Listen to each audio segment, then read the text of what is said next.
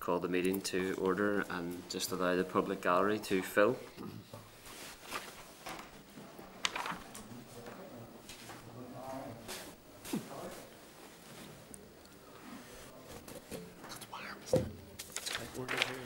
How members for the temperature? Is it a bit warm or you're okay? Nice. Just nice. Just nice. Just pleasant. Okay, can I advise those in the public gallery as they take their seats that they are very welcome and they can use mobile devices as long as they're in airplane mode and that all devices are muted. They can also connect to the Assembly Wi-Fi, password details of which are available on the gallery rules, and it is not permitted to take photographs or record any of the meeting. Okay, members, agenda item 1 is apologies. We've received apologies from Justin McNulty. Are there any other apologies? Here. No? Okay, thank you. Agenda item 2 then, chairperson's business. Can I indicate to members that you may have noticed recent press reports in respect of precautionary measures in schools designed to limit any spread of coronavirus. The Public Health Agency is providing updated guidance, and I would suggest to the committee that we would write to the Department of Education seeking urgent assurance that schools are clear on how to provide a proportionate response whilst keeping parents, pupils and indeed our committee informed. Are members agreed? Agreed. Okay then, agenda item 2.2 is our supply resolution debate.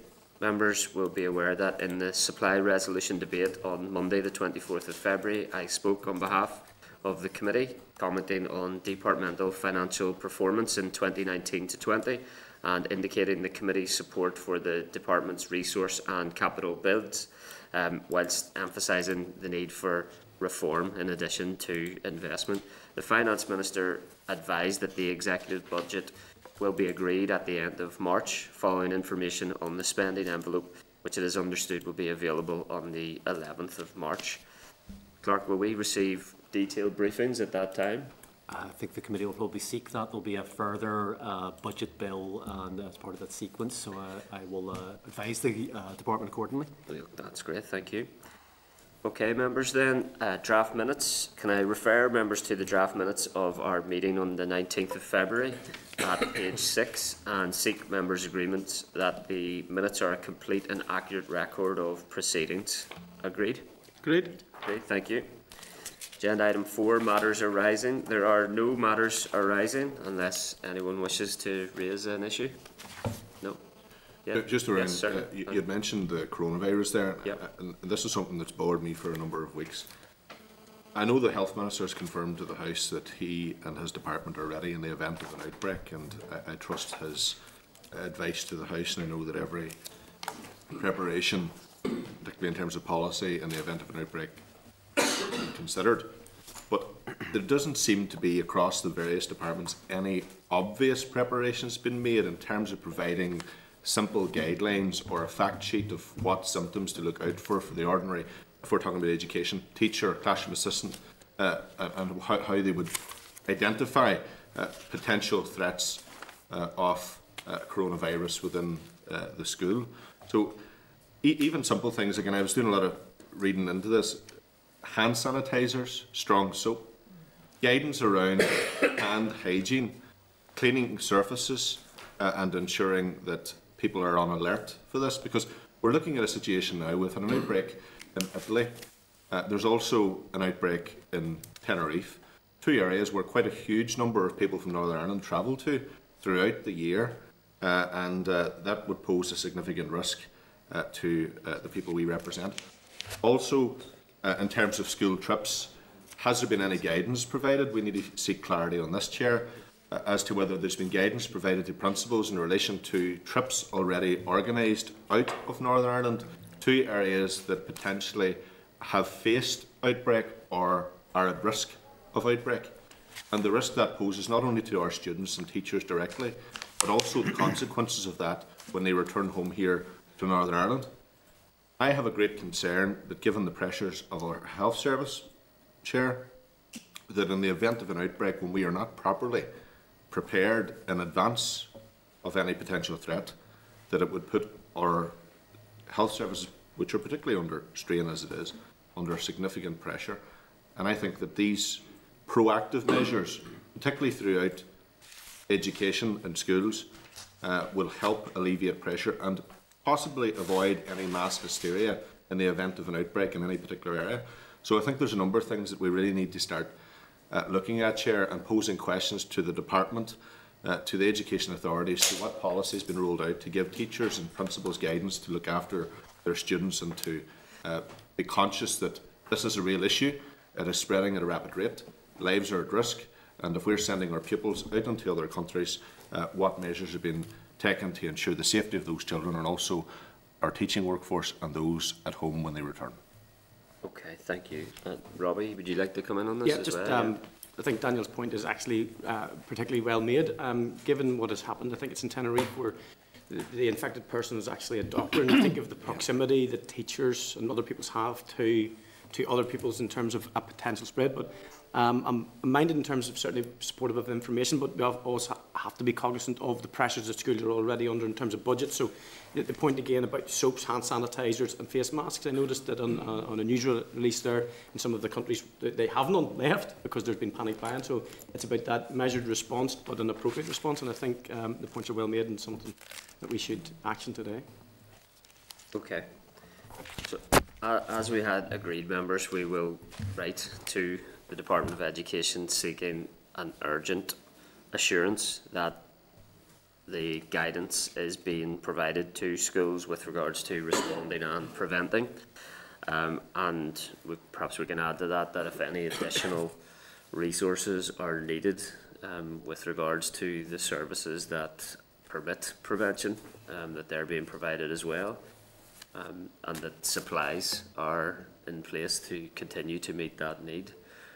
I mean, I'm content as well that once we receive that response, if it's in any way deemed not adequate, that we call officials to the committee as soon as possible next Wednesday to speak to those matters in detail. Are members content, Daniel? I think, Chair, it's important to urge in any correspondence sent to the department, because I think everyone is conscious that this is a real issue.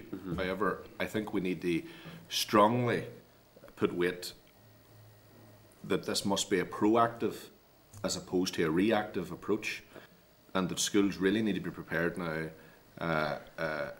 with the huge threat we've seen this week in terms of schools that have been in Italy, the mass hysteria that's been caused even in the last 24 hours. People are panicking and worried about this. So I think that if we have or are being seen to be proactive in relation to this, it will avoid that mass hysteria if or when, someone said to me this morning, an outbreak does occur. Okay.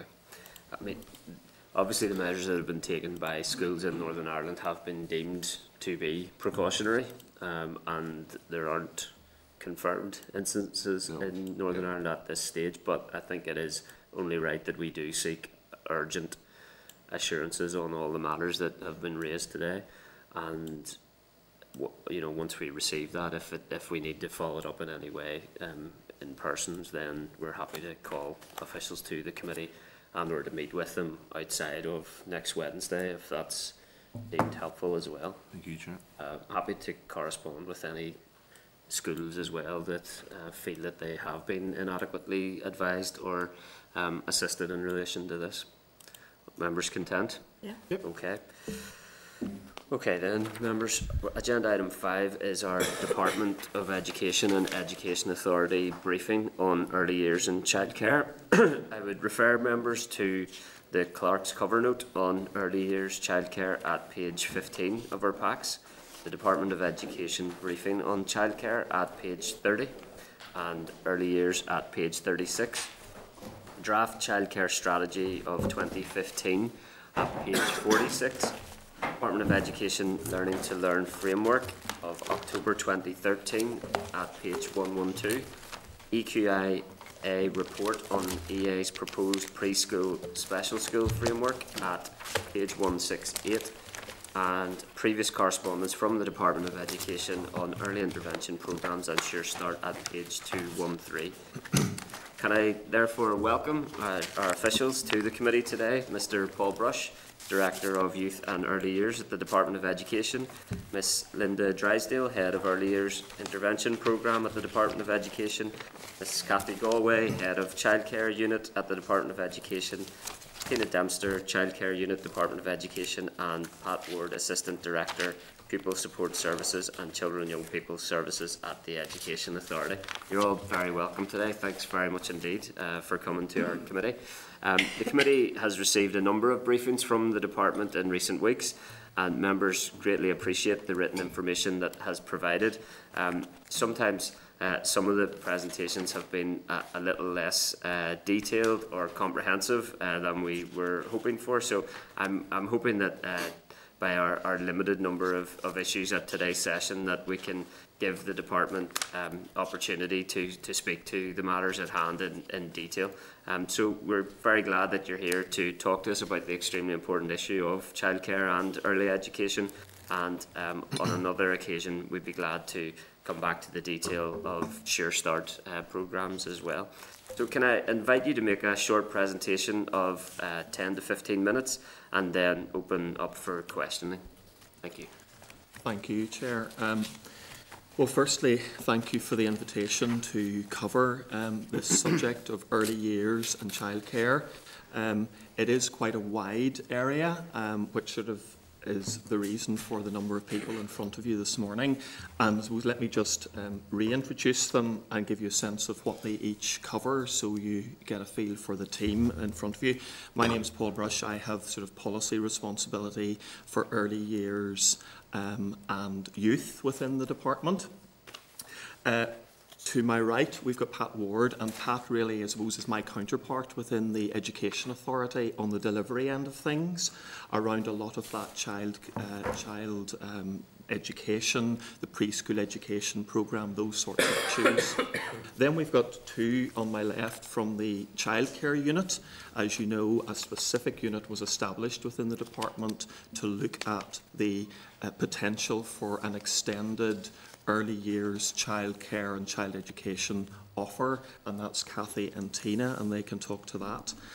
And then we have Linda on my far right, and Linda is the manager for Sure Start. So while I know there's a separate session in Sure Start in a few weeks' time, it is very much part of our early years portfolio. So we're more than happy to take some questions on that this morning as well.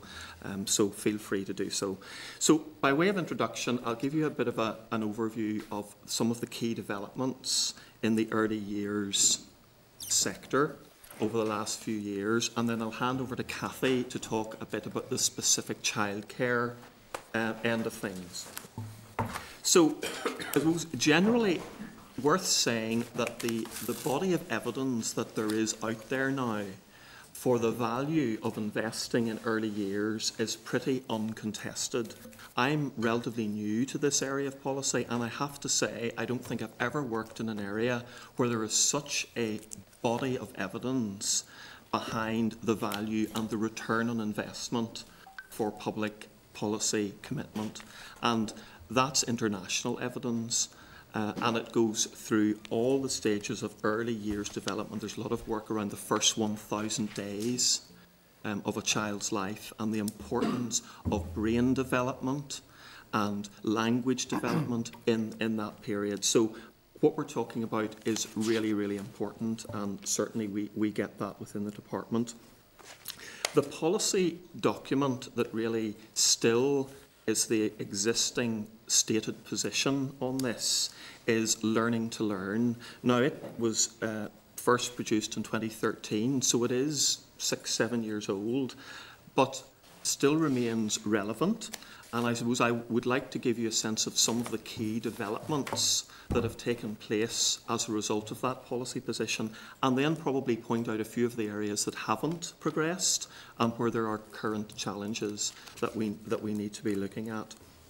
I suppose one of the main developments over that period is the fact that we now have a universal preschool child offer, an education offer for all children in their immediate preschool year, and that is universally available for every child whose parents want it.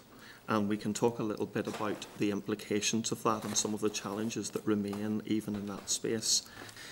There's also been huge development in the quality of that provision. and the Education and Training Inspectorate inspects all of that and is giving very good ratings to the majority of settings. So we're not just interested in every child getting something, we want every child to get something that is quality, and that's a key aspect of progress in recent years. The admissions process for that year has just in the last couple of years gone online, so that has proved successful. 97% of parents applied online, and while there were some teething problems last year, those seem to be largely addressed this year.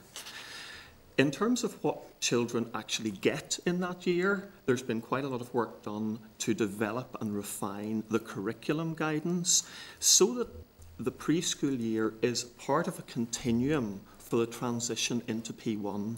It's not something on its own. It's not something that we just expect to be repeated when children go into P1, but it's actually part of a foundation, part of that foundation stage. So there's been a lot of work done in determining what that should look like.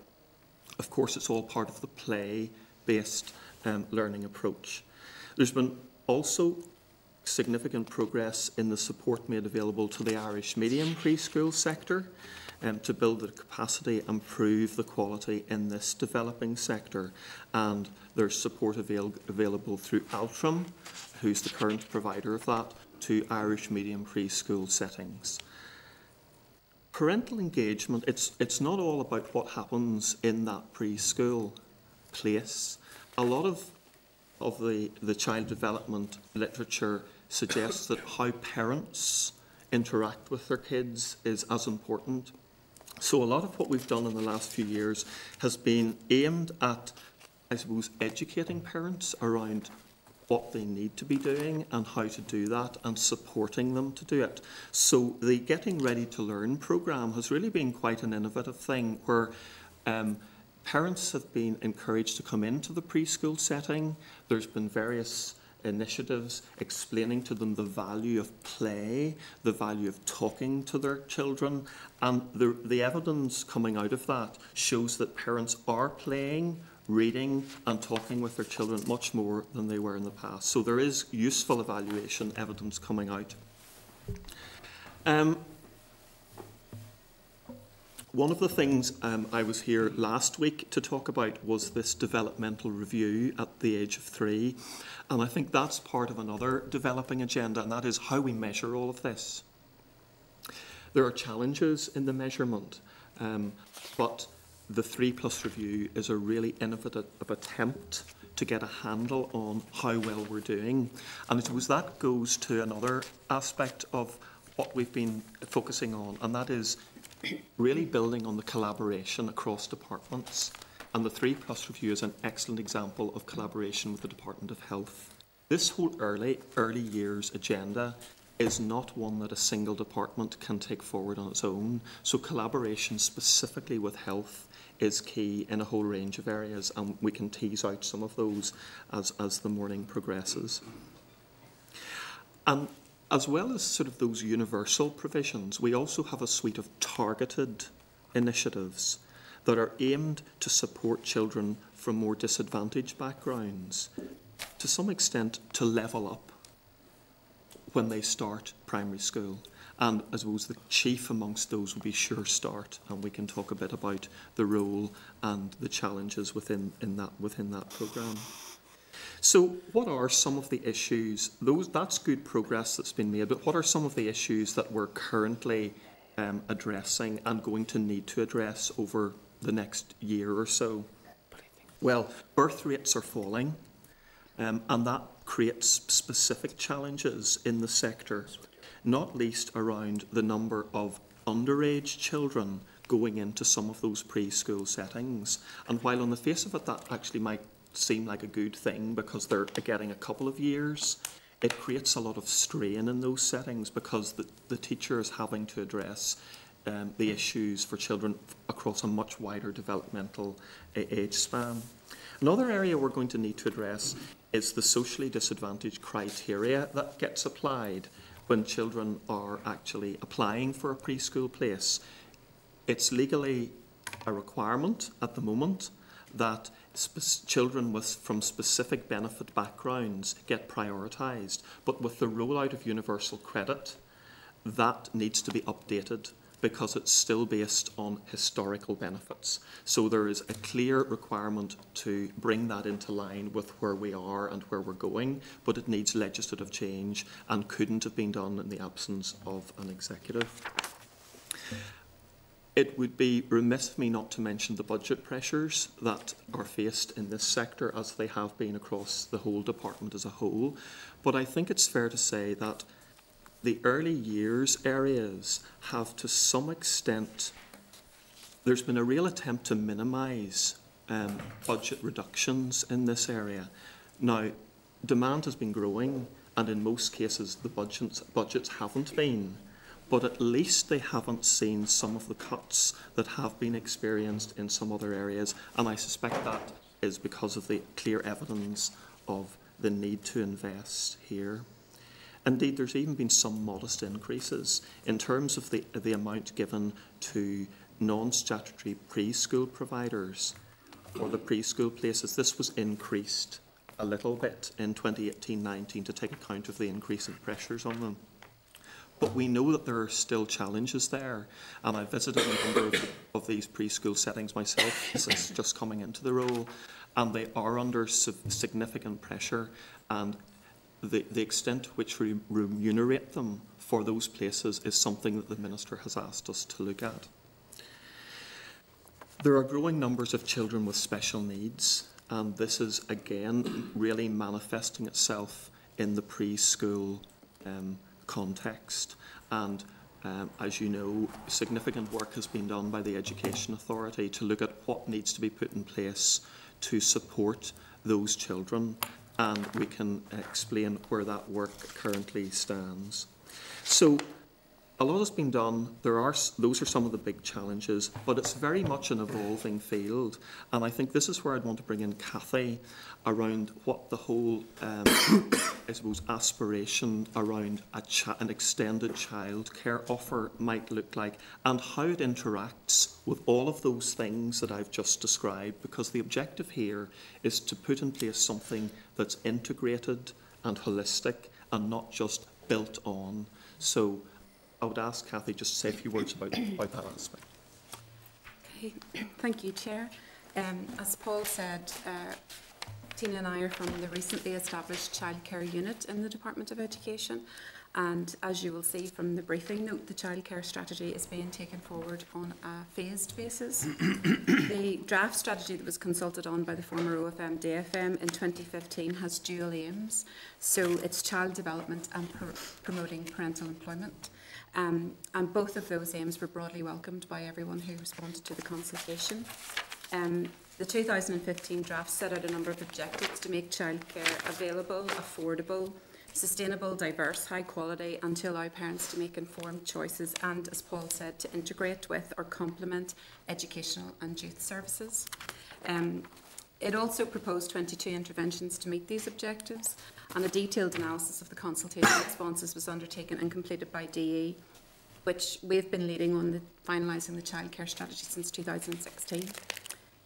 I've provided an overview of the main findings in your paper for today, but as you can see, generally respondents supported the vision, aims and objectives, apart from the sustainability objective, which many people felt was at odds with trying to promote affordability and quality. I think some respondents saw it as the settings becoming sustainable rather than the system of childcare being sustainable. Others wanted an increase in resources, including capital, and to ensure that all of the actions could be fully implemented, that there needed to be a dedicated resource. There were calls for commitments to an extended offer of 30 hours, similar to those in England and Wales, with some respondents highlighting the need for dedicated resources and legislation. So the childcare strategy, as you know, is an executive strategy, and therefore it requires executive consideration and approval to publish in final form. In terms of the current context and what we've been doing to update it, because that strategy went out for consultation almost 5 years ago, we've been working collectively with other departments, and Paul's referred to the collaboration with health. But our objective is to improve outcomes for children and young people in the context of Outcome 12, we give our children and young people the best start in life. And in the draft PFG consulted on in 2016, there was an action to extend responsive quality provision in early childhood education and care initiatives for families with children aged 3 to 4 for up to 38 weeks a year. Extensive engagement has taken place with our colleagues in the other jurisdictions to understand the early education and care offers that are available there, either the ones that are in place or those that are emerging. In Scotland, they're introducing theirs from the autumn. I've set these out at a very high level in the briefing paper. We've actively engaged and continue to do so with colleagues in other jurisdictions through the British Irish Council workstream for early years. And we work also with HMRC colleagues and locally with the Department for Communities in terms of the support available to parents through the tax and benefit system. In terms of an extended offer, in other regions, the overall offer includes the existing universal early education offer available. So when people say there's a 30-hour offer in England, the 30-hour offer in England and Wales is only available for working parents. So in England and Wales, there's the universal preschool, which we have here, and then there's an additional hour, there are additional hours for working parents only. In Scotland, they are moving to make that available for all parents, whether they work or not. Here in Northern Ireland, we have very successful preschool programme, as Paul said, but not all parents here can access the same type of preschool session. So in terms of developing a funded early education and childcare offer for 3 to 4-year-olds, it needs to be considered in the context of the existing universal preschool education programme. And in that context, there's an extant policy action from Learning to Learn to standardise patterns of attendance in preschool. And our current programme offers between 12.5 hours a week and 22.5 hours a week, with 40% of parents currently getting 22.5 hours a week preschool and around 60% of parents getting 12.5. So we already have a system where the preschool offer is different. So when we're looking at how we would develop an extended offer, we need to think about it in that context and in the context of having an action, an agreed policy action to standardise it. There's currently no additional funded childcare for children aged 3 to 4 in Northern Ireland. So we do have a subvention scheme, but it's not a funded offer for 3 to 4-year-olds for childcare. We have therefore been developing potential options for what an extended offer could be in the context of a standardised preschool offer. As you know, Chair, we have provided an overview of some illustrative options at recent meetings of the All-Party Assembly Working Group on Early Education and Childcare. By way of an example, one option could be to standardise all preschool to full-time. The estimated additional cost of offering 22.5 hours a week for all children is about between 18 million and 20 million a year, additional to the current budget for preschool. That would also include an additional free school meals element for those children who would be entitled to free school meals who were having a longer day in preschool. We also estimate that this could require up to £20 million capital to create the capacity for the children who would usually attend afternoon sessions, because our preschool programme operates, some of our nurseries operate a dual day. So children come in the morning, have their 2.5 hours, go home, and another set of children come in the afternoon. A funded childcare element of around 7.5 hours per week would require between 26 and 30 million additional resource per year. So in that one example, we would need approximately £50 million extra a year to fund and create and develop a 30-hour offer, if that was for all families. That's just one example. There are a number of options, and there vary in degrees of how much we would need, and it averages between 37 million right up to 70, 80 million per year, depending on which option the executive decides to go for. So other options have been developed, and we've been engaging directly with some early years settings, but we are keen to engage further on this, because we need to have a better sense of the capacity in the sector, the state of readiness, who could move to whatever the option is. And Paul and I hope to hold an insight lab maybe in the coming months to discuss the implications of standardising the preschool offer in the first instance, if that's what the executive decide to do. All of that is subject to ministerial consideration and executive approval. So what we're looking at the minute are options. Nothing has been decided. So in terms of updating the strategy, We will be taking account of all of the responses received to the 2015 consultation, recent developments in tax and benefits, so the priorities set out in New Decade, New Approach, which has reaffirmed the commitment to an extended offer, and the extended early education and care services available or planned in other jurisdictions, because it's good to be able to learn from those and what's happened elsewhere. So as highlighted in the briefing paper, there are still some key policy and resourcing decisions that are required to agree the scope, combination of hours, the eligibility and the investment required to deliver an extended offer. Whichever option is agreed cannot be funded from the existing preschool or wider education budget. Although it will require significantly more investment, that offer is just one aspect of finalising the strategy. It has wider aspirations for childcare services for children not to 12 and potentially up to 14. Other proposed actions are aimed at improving the quality of provision in terms of workforce development and support, revising the current grant scheme and including potential for possibly a capital element, responsive and inclusive provision, so not just numbers, not just to focus on numbers of places, but on the types of places that parents require. Childcare for children and parents with disabilities, disadvantaged children in rural families. Enhancements to the information and support for parents, and how we deliver all of this in partnership. So I hope I've provided an update on how we're developing the strategy, including the offer, but at this stage, it's not possible to outline exactly which option will be taken, because that is something that needs the Executive's consideration, particularly around the budget and the resources available to deliver all of the actions. But happy to go into detail and answer questions. Okay. Thank you. Thanks very much indeed, Cathy. Any other officials to present? No? Okay. Well, thanks very much indeed for your initial presentation. Early education and childcare in particular has been a key issue raised with me since I became an MLA in 2010, and as you've referenced, I also act as acting chairperson of the All-Party Assembly Working Group on Early Education and Childcare, and I'm sure other members will be acutely aware that the cost of childcare for many families is second only to mortgage, if second at times now. So it's an extremely important issue for families across Northern Ireland, and indeed for this committee.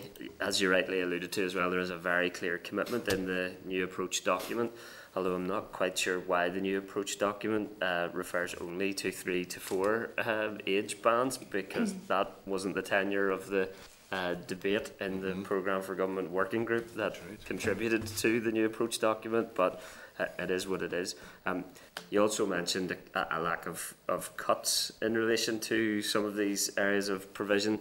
The budget for childcare couldn't be any less for there to actually be any cuts to it. So that's an issue in itself. Childcare strategy, as you rightly say, was from 2015. I think the Programme for Government commitment for a childcare strategy has dated back to 2011 at least. So it is quite shocking that the Northern Ireland Executive does not have a fully completed childcare strategy in place. Officials were bound by the lack of ministerial authority for 3 years of that time period, so it's only right that we acknowledge that. But a key issue for us to address. Can I ask initially, in terms of the standardisation of universal preschool provision, you've set out the cost there. Does the department have a preferred option in terms of what option to take for the standardisation of preschool, and why are we at a status quo where provision is so unequal across Northern Ireland? You said only 60% of parents have access to 12.5 hours early education preschool, whilst 40% have access to 22.5 hours. Why has that system been allowed to develop so unequally? I think it's largely historic. So whenever preschool was available, it was available in large full-time nurseries, statutory nursery schools. Whenever there was the preschool expansion programme back in the late 90s, it expanded on a part-time basis to try and get the capacity up so that all children could access a preschool place. And over the years, that preschool education expansion programme has been finding places and supporting the development of places in nursery units in primary schools and in voluntary and community playgroups. So we're now at capacity, and I think we reached the capacity that we needed in around, around about 5 years ago. But it developed keeping the existing full-time and developing part-time, and then there was a bit of a dip in the birth rate.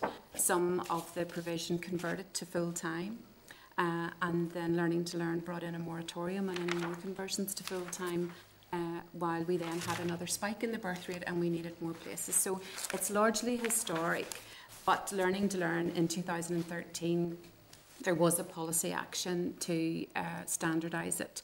And we haven't been doing that. And now we've got this other policy, intent, which is to develop a 30-hour offer. So now we're looking at it and saying, well, if we've got to develop a 30-hour offer and we have an opportunity to do that, and we have this extant policy action to standardise preschool, and the 30-hour offer is built around preschool, then that's an opportunity now to look at how we would standardise that, and there are a number of options to doing that, either standardising it all upwards, standardising some of it down, or equalising it 15 and 15. So they're sort of the options that we've been looking at.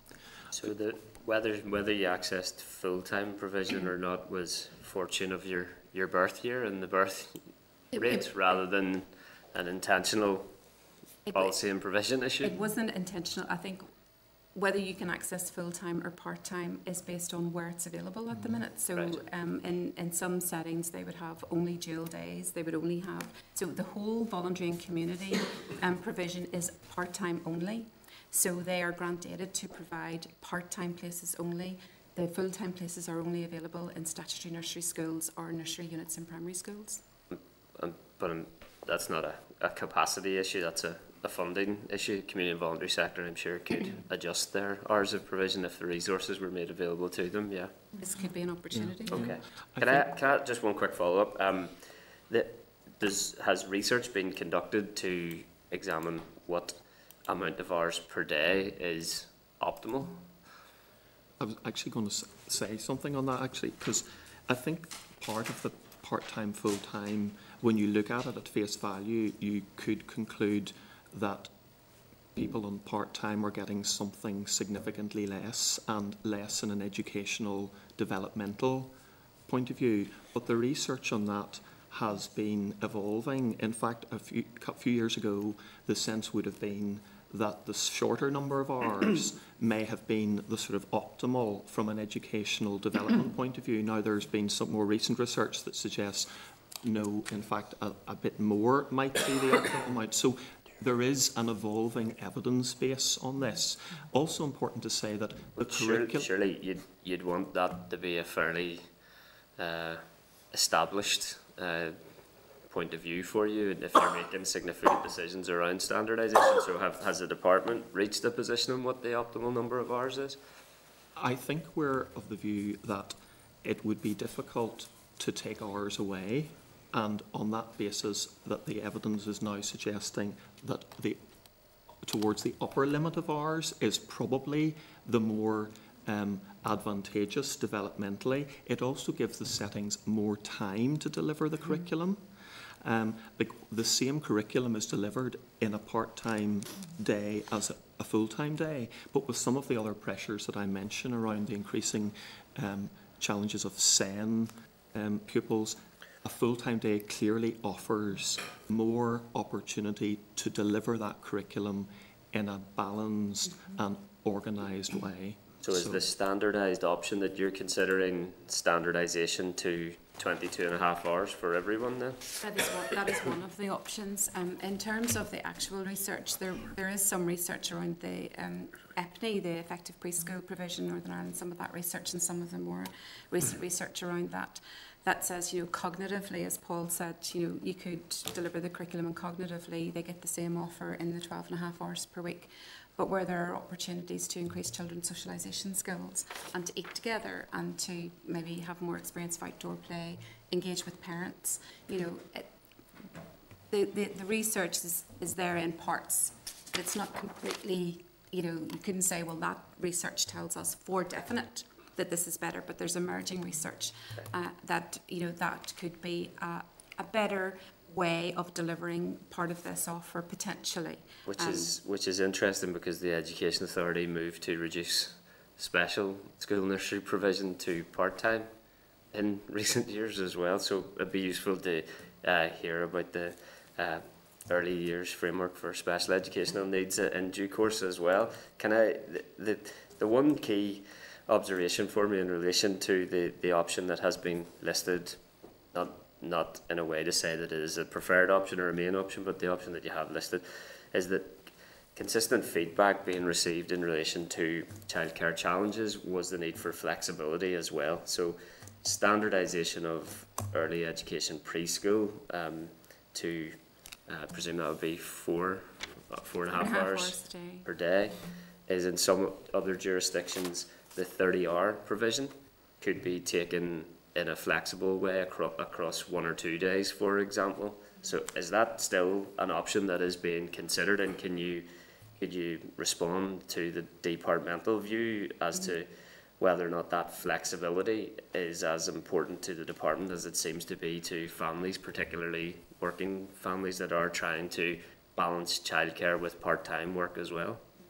Well, because whatever offer is available for 3 to 4 year olds will build on the existing preschool offer, that one option, of course, is to keep the status quo, where we continue with the 12.5 hours and provide an additional funded 17.5 hours around that. That is another option that we're looking at.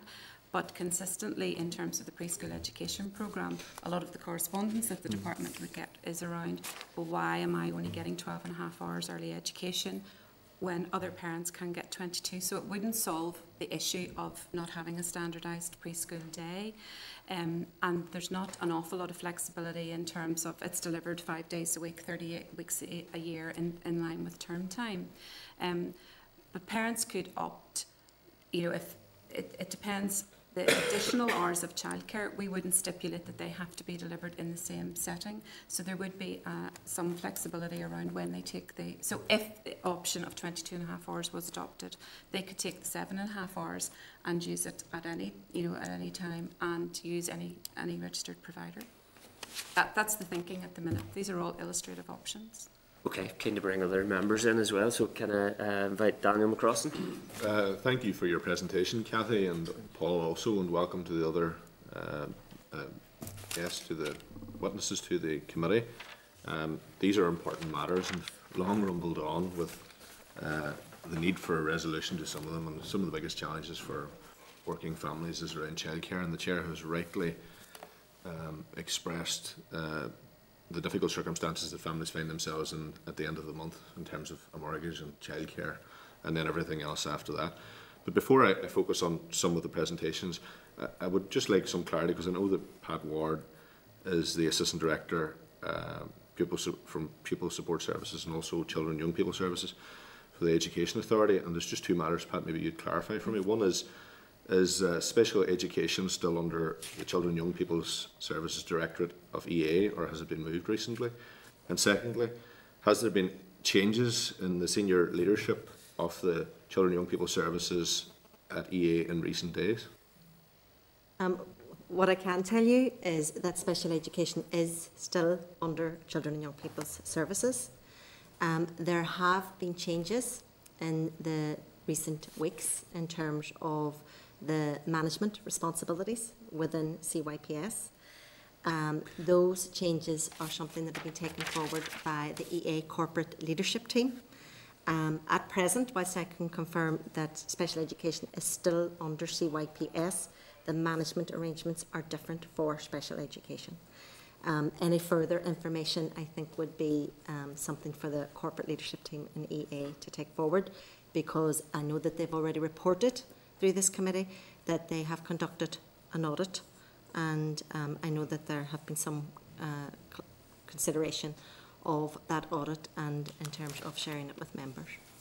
Thank you for... They reported an audit. They didn't report changes to senior management responsibilities, but I'll let Daniel proceed. Chair, I know, without getting into any detail or putting anyone in a difficult situation, that there's been significant changes to the leadership of CYPS and there really needs to be some transparency around why those changes took place, what led to those changes, what exactly are those changes, and who took those decisions as well. And I think it's important that in light of some of the huge challenges around this particular area, that information is shared with this committee as soon as possible. And I can say, without naming anyone, Chair, that a senior member has been removed, someone who's very well known within this area, and we need to have clarity as to why that has happened. If I can confirm that I will feed that back to our corporate leadership team and ask that they come back to the committee with clarification in that regard. Thank you. Chair, do you want to go on with that? No, you can proceed. Just in relation to the presentations, the two aims of the childcare strategy are very good. Child development and parental employment. Has there been any measurement of how effective we've been at achieving the aims of that, and particularly around the employment one? Has it helped parents get back to work anyway? I think some of the feedback we've had from the other jurisdictions where this offer is in place is that whilst you can't make a direct comparison between, you know, so many people going into employment, what it has done in terms of them, Wales in particular, they have asked parents, you know, what has this enabled you to do? For many people, it has enabled them to go back to work. For some, it has enabled them to take on additional work or to apply for promotion or to undertake training and development opportunities or work different or longer hours. So there is some feedback in terms of the other jurisdictions that it has removed the barriers that might have been there. But it is going to be quite hard to directly attribute a childcare strategy with, improved uptake in the labour market. Okay. And in relation to that, in terms of measuring whether it's been a success or not, that is parents who went back to work, I'm assuming? Yeah, so parents availing of the offer. Yeah. So they've been asking parents availing of the offer, and there are a number of ways where we could measure improved outcomes in this, because one outcome will be a direct, qualitative indicator of increased uptake, but in other jurisdictions they've been measuring the outcomes for the families directly in terms of what it has done for them at a personal level, what it has done for their income, what it has done to enable them to work a more flexible have a more flexible work-life balance, and actually to apply for different things that would enable them to go for promotion or to work longer hours. So it is self-reporting from parents in some cases. Obviously they do have figures. We could check whether they have any direct figures in terms of labour market increases, but it is going to be difficult to make that direct case. Thank you. And Chair, if just another moment. Of the 22 interventions identified, have we attained the objective of one place for every 3 children? And what alternative rural models have you come up with? And how effective are these models? And have all children with disabilities been catered for as intended in that regard? No. There were, as I said at the start, this was sort of this was developed on a phased basis, this strategy, and the first 15 actions in the Bright Start aimed to create additional places. The Bright Start subvention scheme has created, sustained or maintained around 2,500 places. Its aim was, I think, 7,000, but there is a bit of an issue there because it counts disadvantaged areas, rural areas, and childcare on the schools estate, which can all be the same thing. So there's an element of that where we're not sure, in terms of you could be double counting some of it. It could be in a rural area on a school estate and disadvantaged as well. So it didn't meet the 7,000 target, but that's not to say that it hasn't been really successful in terms of what it has enabled settings to do. But it is a subvention scheme. It's not funded places. It's just helping to fund and offset the costs. In terms of disability, there's a holiday grant scheme. The Department of Health runs a holiday grant scheme for disabled children, and it is funded through the Bright Start funding that is currently. They support about 10 settings, I think was last year's figures, about 288 children over that summer scheme period. Okay. the figures are a wee bit striking. So 2,500. Very brief, Daniel. We're going to take 7,000 was the target. Why such a? So they said the Bright Start scheme, there was like 3 areas that it would support disadvantaged families and disadvantaged areas. It would be in rural areas or it would be in school estates.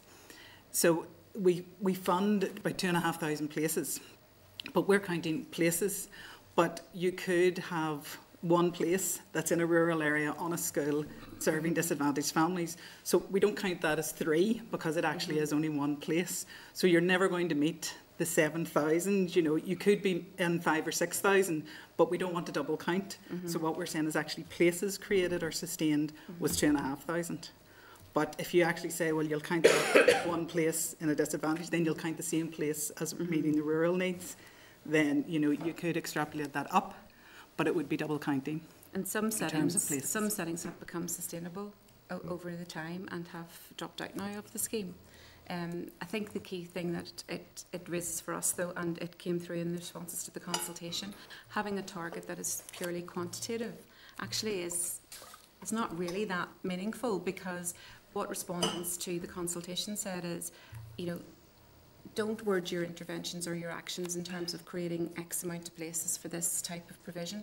Actually just have responsive provision that meets the needs in the community or at a regional level. You know, have more of a sense of what the actual need is in an area, rather than, if you like, creating a number of places in anticipation that they're going to be needed. It would be much better to focus on the quality of the place, on the type of place, and have a better sense of what the need is, because you know, it is just, that was just a subvention scheme, very important subvention scheme, and Tina and I have had lots of feedback from settings saying it was essential to them at the time to make it more affordable for parents in the area.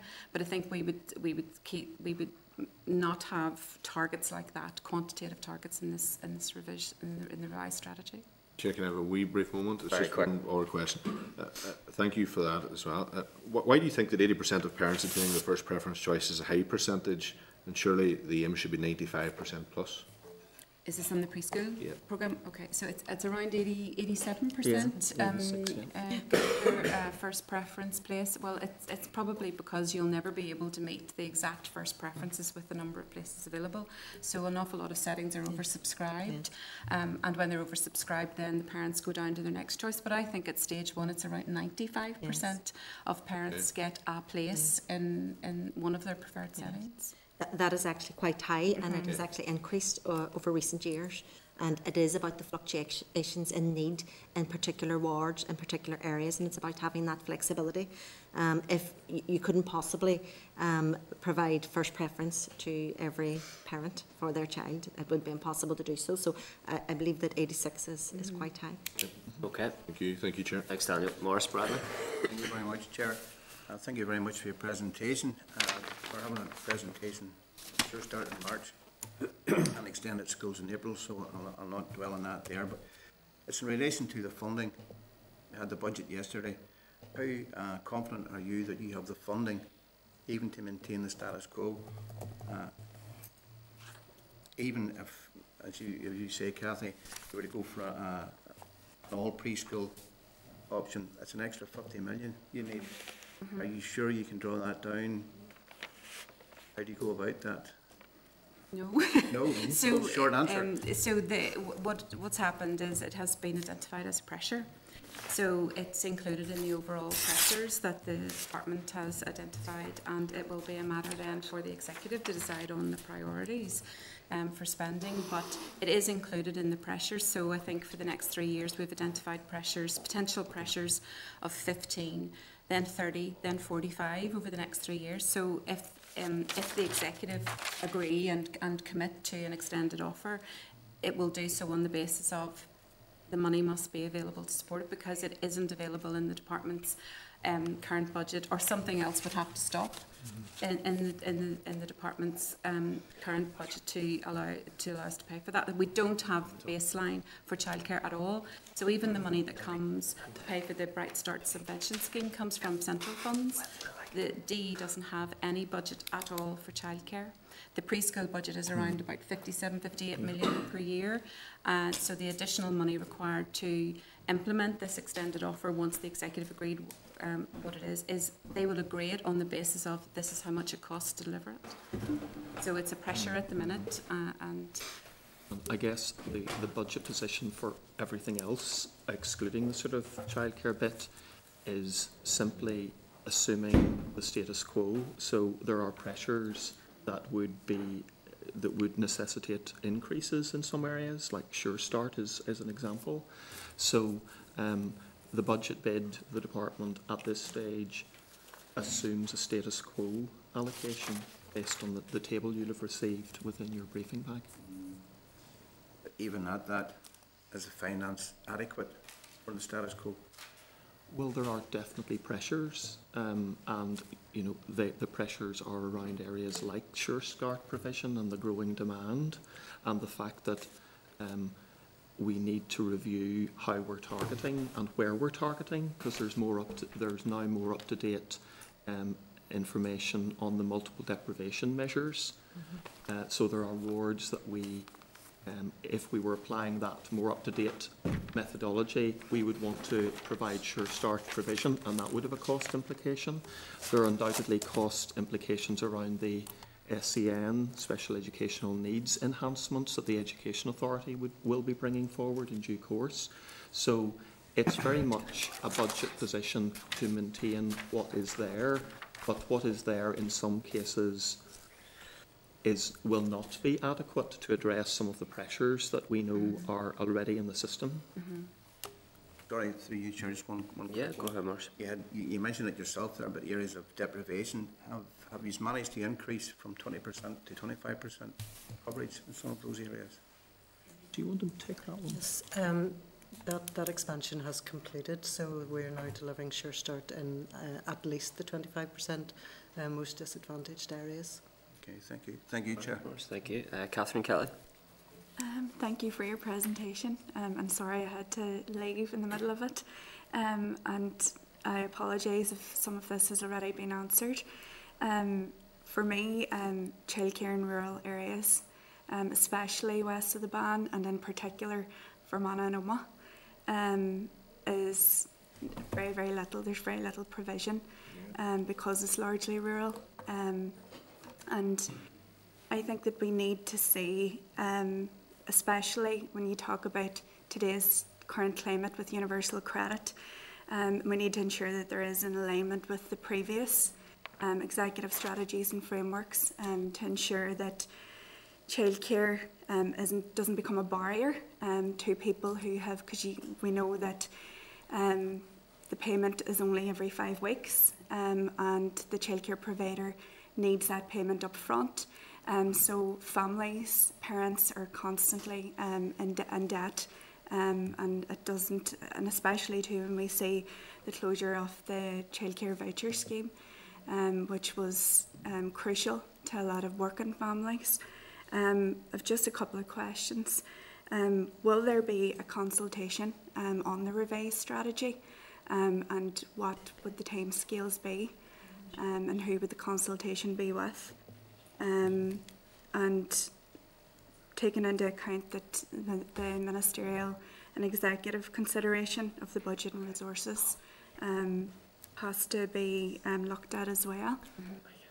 So it's 2015. This was consulted on the strategy, but at that time there wasn't an action in that draft for an extended offer. The extended offer was consulted on, though, in terms of having an extended offer as part of the 2016 programme for government, and that was, welcomed by most people. I think what we're looking at is in taking a finalised strategy to the executive for approval, the Minister is updating everything in terms of the consultation responses from the 2015 draft, issues in the references in the 2016 programme for government and the new decade new approach. If there was legislation required, then obviously that would go through the legislative process, which requires consultation. But in terms of whether they want to go back out again to another consultation on the childcare strategy, saying this has been in development since 2011, you do wonder about how welcome that would be out in the sector. I think where we're looking at now, and that's a decision, for the executive, but what we're looking at is in terms of how we would implement whatever that extended offer is going to be, that would require significant engagement and almost into a co-design process, because the whole childcare strategy has been taken forward on a co-design basis with lots of engagement and lots of workshops. So it's a balance between, do we want to go back out again and reopen, some of the things that have been consulted on so many times, but there is an issue in terms of, is the system ready to deliver whatever this extended offer is going to be, and what will it look like and how long will it take? Because this is not something that, even if the executive agreed this next week, could be put in place the week after. In the other jurisdictions, whenever the policy remit was clear, it has taken 3 to 4 years for the actual implementation to happen, because of the way the sector would need to respond. So I think that's why we would like to do the innovation lab, which came through the all-party group, to try and get a sense of what are the implications, what are the risks, what logistically, do we need to be thinking about, because a lot of this is a concept at the minute, and we need to get into, well, what are the risks, and our key focus will always be not destabilising the preschool education programme in whatever comes through, because that has been and is so successful, and it has something like 94% uptake at the moment. So there are a lot of questions, Catherine. So in terms of whether the executive wants to go back out on a consultation, you'd have to think about, well, what would we all get from that? But I think there is a need for a very specific engagement in terms of implementation of whatever this offer is going to be. I think too there's amazing work done by the likes of Employers for Childcare and Parenting NA and others who for the past 5 years and longer have been carrying out the surveys with the relevant stakeholders, and that's all there. And from that we can see how much in crisis our childcare system is and how much pressures there are on families. Just another wee question. Bright Start, Cathy, you mentioned it.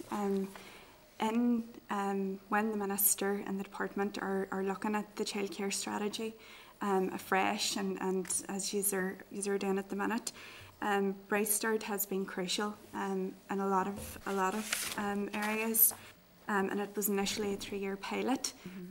Where does it stand in a revised strategy? Will it still be available, or will there be something brought in to replace it and to replace, I suppose, the negatives of it that weren't working well? I mean, that was the Jane will say about the current Bright Start in a minute and what the plans are, but in terms of the responses to the consultation and the feedback we have had from, we have been engaging during this period with a wide range of stakeholders. The Bright Start is a subvention scheme. It was a pilot, and that pilot has continued on in the absence of an agreed executive strategy. When we look at the responses and when we see it, we're thinking, well, there probably is still a need for something, because the 3 to 4 offer is just for that age range. The other age ranges all need some form of support as well, and particularly coming through the responses where there's nothing for 0 to 2s. When we've been, drafting the revised strategy, we have been looking at the need for a continued scheme of some sort. But again, it all comes down to resources and what money will be available for it. But we have been continuing to fund the Bright Start in the absence of an executive strategy. Do you want to say a wee bit? Yeah, I mean, we are aware the Health and Social Care Board are the managing agent for that scheme on our behalf, and they in turn subcontract to Playboard NI, who are the delivery agent. And as you know, Bright Start is from 4 to 14, it is just school age.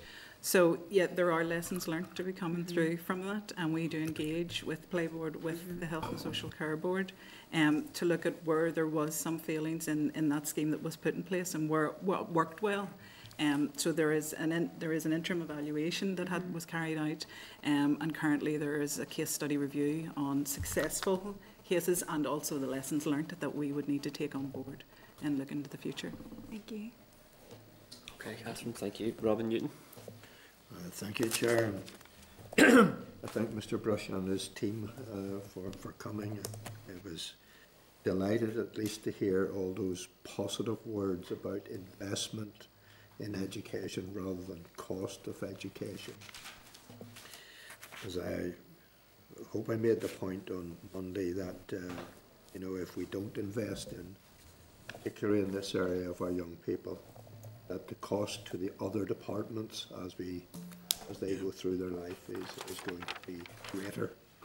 And if we do invest as much as possible, and when the Minister makes his final bid, and you guys prepare the bids, I hope I would speak for the committee that you would have the support of the committee in that investment programme. Can I just ask you a couple of short questions, Mr. Chairman? Mr. Brush made reference to the historical benefits analysis, which has, and I find parents who are working actually find it difficult to get places because, could you perhaps expand on what might be the route out of that situation? And indeed, I find it difficult to understand the development of a CPD programme for early years practitioners, that no work has been done in that area. I would have thought that that was kind of just primary work that would go on a day-to-day basis as opposed to specific work. Yes, so the point, your first point around the socially disadvantaged circumstances criteria, am I understanding it right that the sense is that it discriminates against working parents? Yeah. Yes. Like, I suppose we are where we are in terms of what the legislation says, and the legislation is a product of the historical context in which we found ourselves back when there wasn't universal provision. There weren't enough spaces for everyone. So the evidence very much was there that children from disadvantaged backgrounds most importantly needed to be prioritised in getting this year of preschool. So the criteria at that stage, quite rightly, I think everyone would agree, prioritised the children from backgrounds who needed it most. We're in a different context now. There is a place for everyone who wants it, albeit not necessarily their first preference place, as already mentioned. We also have an imperative to change this, as I mentioned, because we're moving to universal credit. So the legislation as it stands actually quotes benefits that are disappearing before our eyes, and people are moving to universal credit. So we need to do something. So the question is, what do we do here? One option would be to, I suppose, replace the current legislation with a new criteria that continued to prioritise children from socially disadvantaged backgrounds as near as possible to what used to be the case. That would prove difficult because universal credit is a much sort of broader catch-all category. Or we still recognise the need for some prioritisation, but we would want to bring within that children from families who are working but on low incomes, perhaps the sort of challenges that you describe, and the sort of criteria that you might use in that situation would be something like the free school meals criteria, which has a sort of income threshold, but it very much also targets lower paid working families. Or you could decide that actually now that we have enough provision for everybody, you don't need this criteria at all. There isn't criteria like this for primary schools or secondary schools. Having said that, preschool remains, it's not a compulsory thing to do. So whereas going to primary school or at least being educated is at that point. So these are factors that the Minister is clearly going to be taking into consideration. He has already indicated that it is his intention to update the legislation hopefully in time for the next intake. But which of those sort of factors play out is still under his consideration. CPD for the... Oh yes, the CPD. Well, the whole sort of workforce development in the preschool context is one that has not been as well progressed as some of the other commitments in Learning to Learn. And indeed, it's an area where at the moment we have a transformation project within the department looking at those bits that just haven't progressed as well as others. And I think the focus up until now has been about getting enough provision in place, but the focus changes to what does quality look like and how can we even maximise the value of the provision that we now have in place. And that's where you're absolutely right, the attention needs to turn to workforce development, continuous professional development, the skilling process. And all of these things are bound up in what Kathy was describing in terms of it sort of is a bit of a game changer. If we go to this extended offer and we have a mix of preschool and childcare, wrapped around that, there would need to be a workforce development component.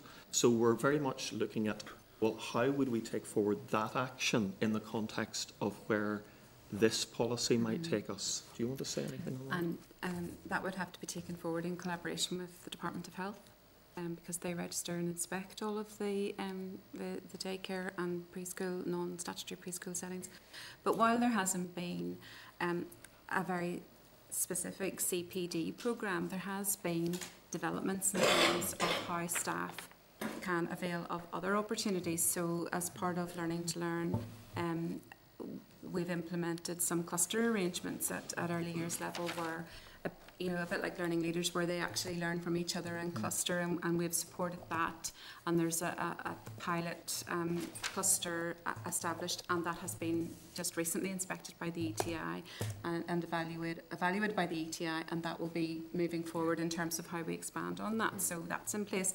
As well as that, Paul had referred to the Getting Ready to Learn, the Getting Ready suite of programmes, which has, as a byproduct, improved staff confidence in terms of engaging with parents and supported settings to do a bit more work in terms of engagement with parents and how they work on children's overall development and the collaboration again with health. So whilst we haven't got something that's called a CPD programme, there has been elements of progress that have enabled staff to do more and to learn more and develop their skills. But I think we do need to take it now in the round between early years and childcare, and it's something that the childcare strategy has identified in terms of how we develop the workforce, how we develop the workforce, how we show that we value the workforce, and how we support the workforce in some form of career progression and improvement, because that has come through very clearly in the consultation around how they feel valued and supported, and how as a sector they don't feel that their status is clear or understood. Yeah. If I can just come in there in terms, I think it's important in relation to your question, Robin. The EA Early Years, SEN Early Years Inclusion Service does have a capacity building programme for settings that is available on our website, and settings can actually enrol on the various training programmes via the website, and that is followed up with evaluation. So that has been rolled out consistently across the EA over the last 2 years, and it has now been opened up to include non-statutory PEG settings. So at some later point I could share with you exactly what those different training programmes are, and as of now the evaluations for those trainings are actually very, very positive. So that's something that we in EA are endeavouring to develop and provide more of that training, and actually bring about a blended offer, which also includes more online training as a follow-up to the face-to-face training. So that is something that has been developed in relation to SEN. And Piece 4 has sharing from the start. There's various aspects of programmes and initiatives that have actually developed staff, but we don't have a Northern Ireland strategic approach. I guess just the difference between staff development and continuing professional development. Chair, I just would want, when would you think that it's a piece of work not done, when would you think it will be done? Well, I think a lot of these things are now bound up with whether we can move forward and how quickly we can move forward with the sort of childcare piece that Kathy described. Okay. So, to the extent that it's going, we won't wait forever. If it emerges that the budget isn't available for some of what Kathy was describing, but I think we are at a real juncture now where it would make sense to wait and see what happens. Can we secure the budget for this expansion? And if we can, it should be part of that. And the other actions in the strategy, you know, so it's not just about the 3 to 4 offer, it's the whole package of the actions in the strategy, and a big focus is on workforce development, and not just the childcare workforce, but the integrated early years and childcare workforce. Thank you, Chair. Deputy Chair Karen Mullen. Thank you. Thank you so much for your presentation. There is so much, and we're not even getting to touch on it all today, so I'm going to try and get this to flow, and just picking up on some of the previous contributors. Firstly, I suppose I want to say before I start that I want to commend the work of EA's preschool unit over the last number of years. I have seen a vast improvement, particularly with the online, in terms of the provision and getting young and children placed, where we would have had a vast number of parents coming to us. That is reduced. So we are, I suppose, moving in the right direction. But I do want to pick up on one of the things Paul, you were saying about the factors for the minister. And I know it's been said a number of times this morning about maybe parents not getting their first preference, and it's not just as simple as parents choosing somewhere because that's what they like and they want to go. We still do have, and there's areas where it's not consistent and there's not equity of access. We have communities here in the north where parents are expected to travel up to 7 miles, and that's, you know, that's called provision.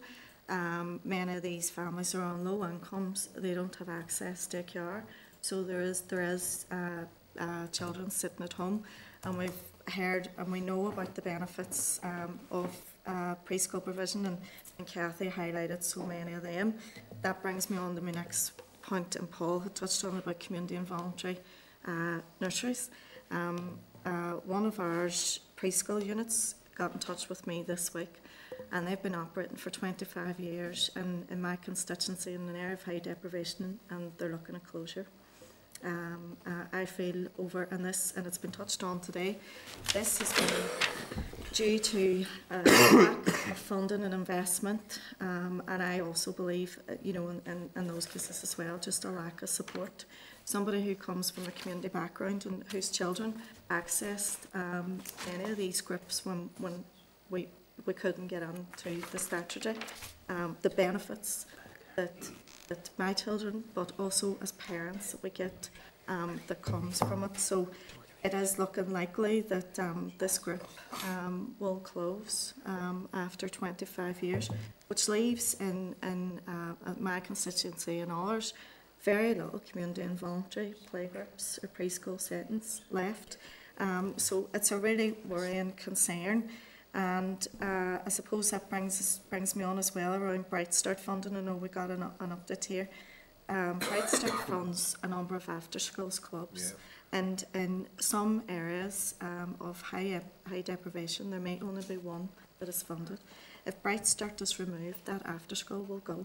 So we are looking at the majority of households experiencing child poverty are working households on low incomes. So we're going to possibly lose after schools, summer schemes, and then what those clubs also provide, as we know, is not the educational, physical, mental health, social activities, all of that's there. It's not just there to provide childcare for the parent. The child comes first. So we are looking at, if there's not something to replace, we will be looking at communities, the most disadvantaged communities, and parents on the lowest income. And those children will possibly be facing no after school as well. So I wanted to just sort of ask, you know, just listening to the presentations, and as I say, there's so much more. You know, is the direction of travel in terms of childcare been looked at more? Is the direction through formalised preschool rather than an inclusive model of all childcare settings? No, it's very much mixed. So, in terms of the offer, the offer, I think there's an awful lot of focus on the offer. But when we're looking at finalising the strategy for executive consideration, it's the wider offer of childcare. So it's from 0 to 12, potentially up to 14. And whilst settings can only be registered up to 12, age 12 for a child, I think there was some feedback around, well, could we not use some of our after schools or youth facilities in terms of how we would provide services even for some older children or for children with a disability. You know, their needs are going to go beyond age 12. So we're looking at it in the round, and what I would say about the 30-hour offer is it is going to be based around the existing preschool education system. So that's our universal offer. It's already available. The infrastructure's there. It's been built up over all of these years. So that aspect of it will continue in terms of a preschool curriculum-led qualified staff delivering that preschool education curriculum. Everything else around that is going to be, there's going to be a real focus on quality, how we ensure the quality of the provision in a childcare setting, but not necessarily curriculum-led, but some form of quality framework or play-based framework, you know, where the children just aren't there and being looked after. And in best practice settings, that wouldn't be the case anyway. So although they have to meet minimum standards to meet the registration criteria, many of them are all above and beyond that, and Play Board has a real role in that in terms of supporting how the settings operate. What we would like to see though is whatever goes forward as the overall offer for childcare, there will be a real focus on the quality of the provision and supporting the workforce to be able to deliver that quality, but not necessarily with a very specific formal education focus. No, it will be that holistic view of education where the child's overall social and emotional development, experiences of play and all of that is included. It won't be something that is curriculum led for all of the hours that the child is in that setting, but in the preschool it will still remain the preschool education curriculum, even if it goes beyond 22.5 hours, because currently 40% of our children are getting their preschool education curriculum in a 22.5 hour session. Okay. Could I just pick up on a point you'd made, Karen, about the setting that's experiencing difficulty? Yeah. There is the potential, if there are strategically important settings, and by that I mean really very little else in the area, and them coming out would create a real gap. There is the potential for those settings where they are experiencing significant financial difficulty and are at risk to contact the Education Authority, and there is support available in that very specific context. Is that? Yes, that's right. If I could add to that, if the setting is strategically important. Absolutely. We have contacted this week, and as I say, we have a good working relationship with the staff, as you know. It's just, it has been, you know, I've been told there's other provision in the area. What happens is parents will choose the full-time first and then the part-time, and as I say, you know, this run by part-time member staff and volunteers, and it's just, for me, it's one of the very few that is left in Derry, and if it goes, and I'm sure it's the same for other people. When we're looking at it, and it's just been the years and years, and they've held on as long as they can. They've been told they'll be funded next year if they get the basis, but they probably couldn't hold on the next year, so we can take it up. Yes, I'm aware of the setting, and I have had a look at the correspondence, so Karen, I'm happy to take that up with you afterwards. And just a small point, I know we're going to cover it on the next, was, you know, we talk about Sure Start and provision and all, and again, the area that I live in, the neighbourhood renewal area, with some of the wards in that, the top 10%. There's 60 places awarded for Sure Start, and over 200 children apply each year. So, you know, and I know that has been increased. We'll pick it up later, but you know, there is a real. And then if we see the community playgroups closing down, that's where, you know. So it all has a knock-on effect. The one thing I would say is that it. Depending on what option is chosen for the 30-hour offer, the extended offer, we don't have the capacity at the minute in the preschool system to deliver that. So there will be opportunities for settings, hopefully, to be able to absorb some of the capacity issues that, or to be able to address some of the capacity issues that we have. So there are opportunities if we go to this 30-hour offer, obviously for children and for parents, but also for settings who could then find themselves in the position where they could offer to take up some of the capacity issues and address some of those. Thank you. William Humphrey. Thanks very much, Chairman. Thank you very much for your presentation. Could I just make the point, returning to one of the issues that Mr. Newton raised, in terms of early intervention being more cost effective and also more effective for young people in terms of their education and even across life. Whenever Robin raised the issue of access, Mr. Brush, you came back and said socially disadvantaged children from socially disadvantaged backgrounds. I would just make the point, and I represent one of the most deprived constituencies in the United Kingdom, but I would make the point that those children can come from working families as well. And a decision, an ideological decision taken by a minister before in a previous mandate or previous mandates that has continued is just fundamentally not fair on those families. And so when it comes to the review, I think it's very important that you remember those working families and that their children get the same opportunity as those who come from what you call socially disadvantaged, because some of the parents who get up every morning and go to work can live in, and unfortunately be in low-income jobs that are in socially disadvantaged families as well. There's been some talk about a number of occasions about the Department of Health and working collaboratively between yourselves, and I very much welcome that. But I've heard no mention, particularly around early years, of the Department of Communities. Is there any collaborative work goes on between yourselves and the Department of Communities around these issues? Because I would have thought, particularly around early years, that it would be hugely important that there is. So in terms of childcare, we have a cross-departmental programme board, and Department for Communities are represented on that. We would also engage with Department for Communities in terms of universal credit and what's happening, because many of the childcare settings are saying that they aren't getting paid for their childcare, and it's because of the issues with universal credit. So we have been engaged with DFC colleagues on that, and there hopefully will be a way of trying to explore that and address some of those issues in the finalised strategy, because they have taken on board some of the issues now. They would say, the department would say, well, everybody is being paid in the timescales that they need to be, but I think it's about that sort of paying in advance for childcare and then getting the money. There's some issues around that, and I think they have made.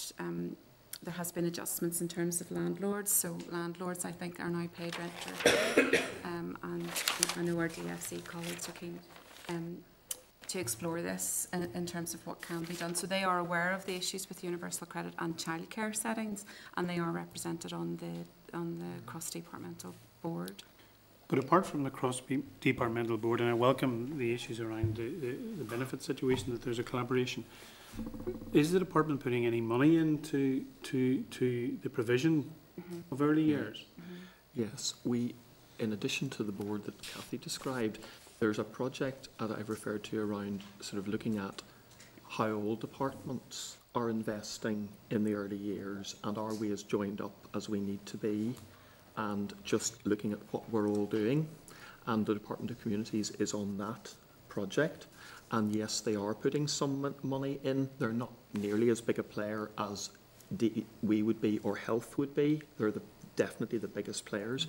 But some money is going in under neighbourhood renewal initiatives, some of which is targeted at early years activity. So there very much is an awareness of the need to work together on that.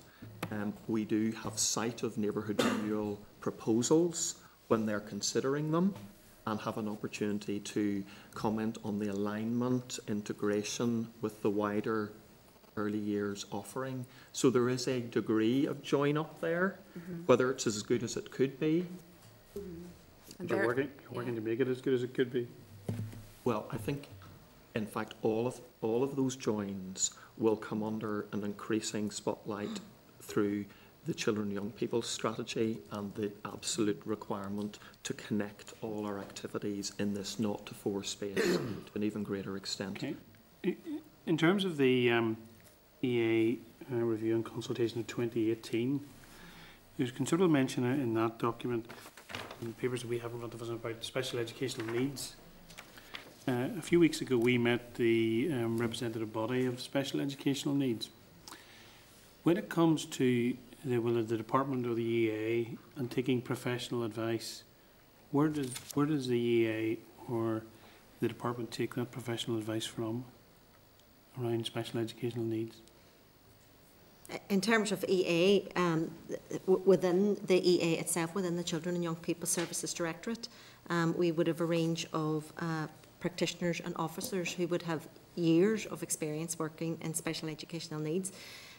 Again, as a matter of course, the EA Psychology Service would engage in research in terms of continuously updating their repertoire of knowledge in terms of how best to address special education needs by conducting research in relation to a number of areas. I think those members who were at that particular briefing would perhaps agree with me that the impression that we got and were clearly given was that in terms of the professional advice that is given or taken by the department or the EA isn't the same as it would be perhaps in other parts of the country.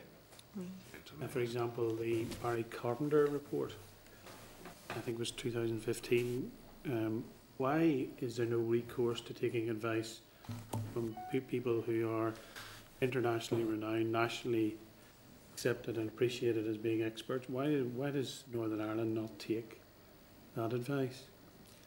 Well, I have to say, SEN sits in a different directorate within DE, but I'm more than happy to take the challenge. I accept that, and yeah, I suspected you might come back and say that, but it's heavily mentioned in this paper. It is. So it's entirely appropriate that I ask you that and your colleague that question. Yep.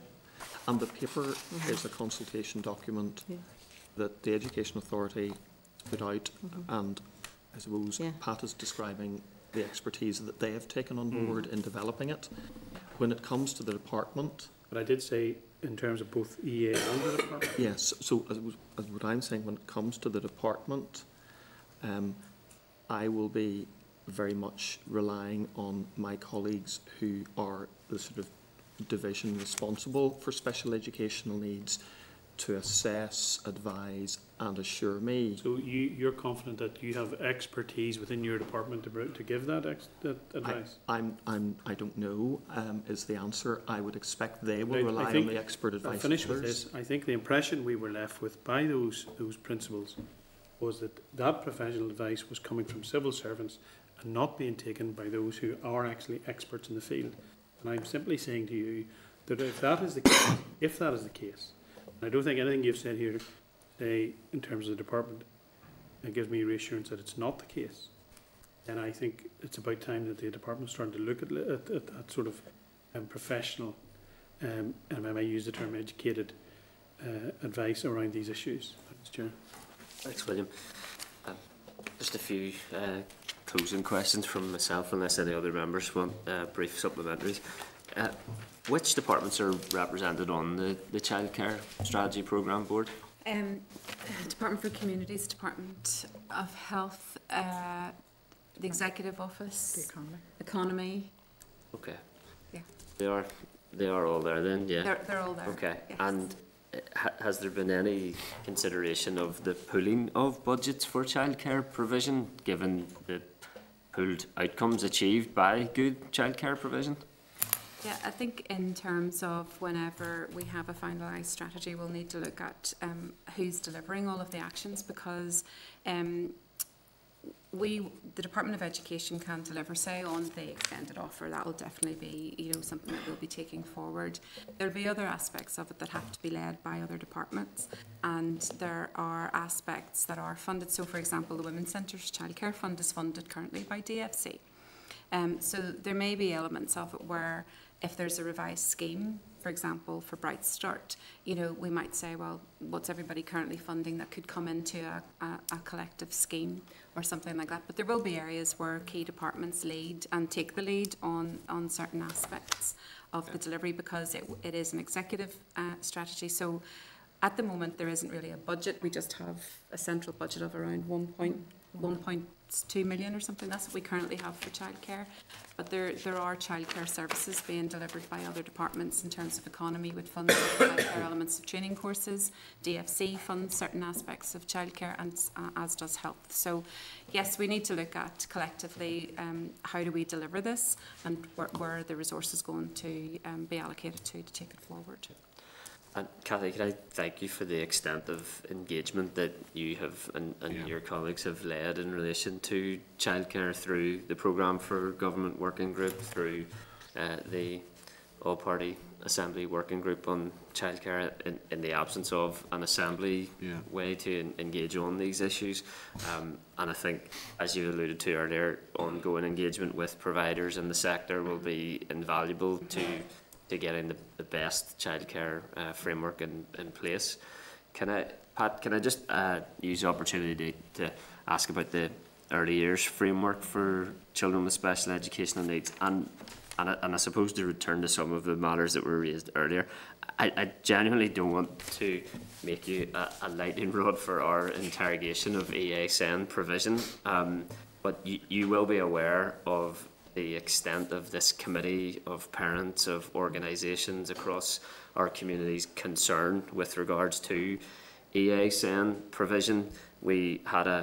I presented a 6,000 person petition opposing the proposed reduction in SEN nursery hours from full-time to 2.5 hours. We saw protests against the handling of proposed Belfast special school area planning, and of particular concern has been cases in relation to SEN transport, pupils being left on buses, pupils being left to incorrect addresses, and of course concern with regards to the handling of documentation for SEN school applications, which, as you've alluded to, is the subject of an internal EA audit, even though a lot of people called for a more independent approach to that audit. So you will appreciate that this committee and the public will be shocked and concerned to learn of changes to the EASN management arrangements. And I would ask, does that mean that personnel have been relieved of their duties in EASN management? Yes. Okay, and can for you... that part of their duties. They will continue with other duties, but in relation to statutory operations stroke special education, yes. And can you give the committee any advice as to the reasons for that, given the level of concern that will be in place in relation to that? I wouldn't be in a position to advise the committee in that regard, but the corporate leadership team is taking that piece of work forward. What I've been advised of is that temporary management arrangements have been put in place, and that is the limit of what I can tell you at the minute. You can assure that those alternative arrangements are adequate to respond to the wide range of challenges in SEN at this moment in time, yeah? Okay. I can feed back the questions that you have raised at the minute in terms of those arrangements that have been put in place in relation to that specific area of work. Someone is taking that responsibility at the minute. It is not within my remit. I appreciate that you'll take... Yeah, I'll bring in... Yeah. Would it not be appropriate that Pat returns ASAP to update the committee on... Yeah, and or the relevant personnel, but I appreciate, Pat, that you will take those concerns back. I think the committee will write to the Education Authority to request an urgent briefing. I know that the Education Authority are scheduled to present in relation to special schools in 2 weeks' time, Clark. We may require a more urgent briefing than that, and I'm glad to bring other members back in for supplementary in relation to this. Catherine Kelly? Pat, this might be one for you. It's more of a comment than anything. In the last fortnight, I've been contacted by a number of community playgroups in Oma who have come under serious pressure due to a small number of PEG allocations. And they want to know why there is a 1 to 6 preference whenever every time their allocation is filled automatically and they have children outside of that. And it's just to make that comment. I think that I myself worked in an e-school and know the pressure that there is, that comes on staff and parents whenever, you know, the pay allocation comes through, and you're worrying about if you're going to have to let staff go, and it's something that needs to be considered as well going forward. Yes, thank you for that, and I can feed that back. PEG adheres to the preschool admissions process, which is for statutory as well, and that is the process that is engaged. I think that some of the issues you see at this time is the result of a decrease in the population.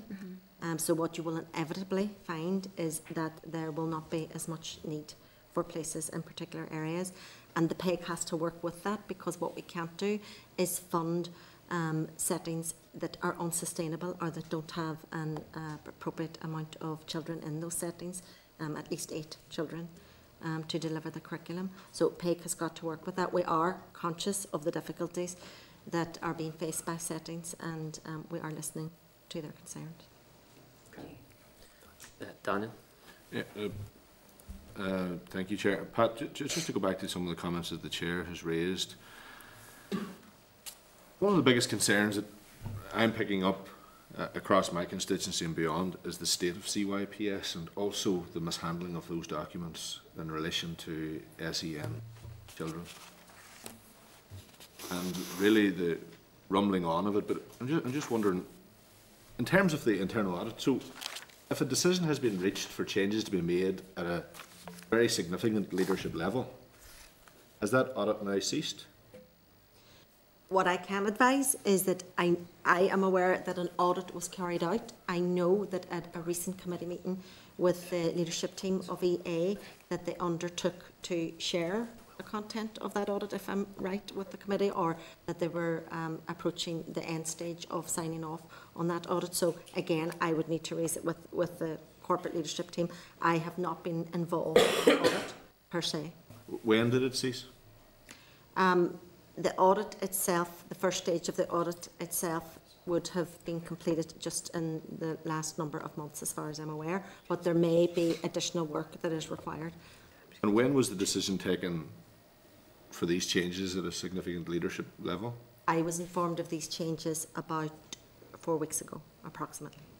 Chair, when were they at the committee? Less than 4 weeks ago. Okay, so this is a serious issue then, Pat, and I trust that those in EA will be listening to this, and I sincerely hope that they heed this.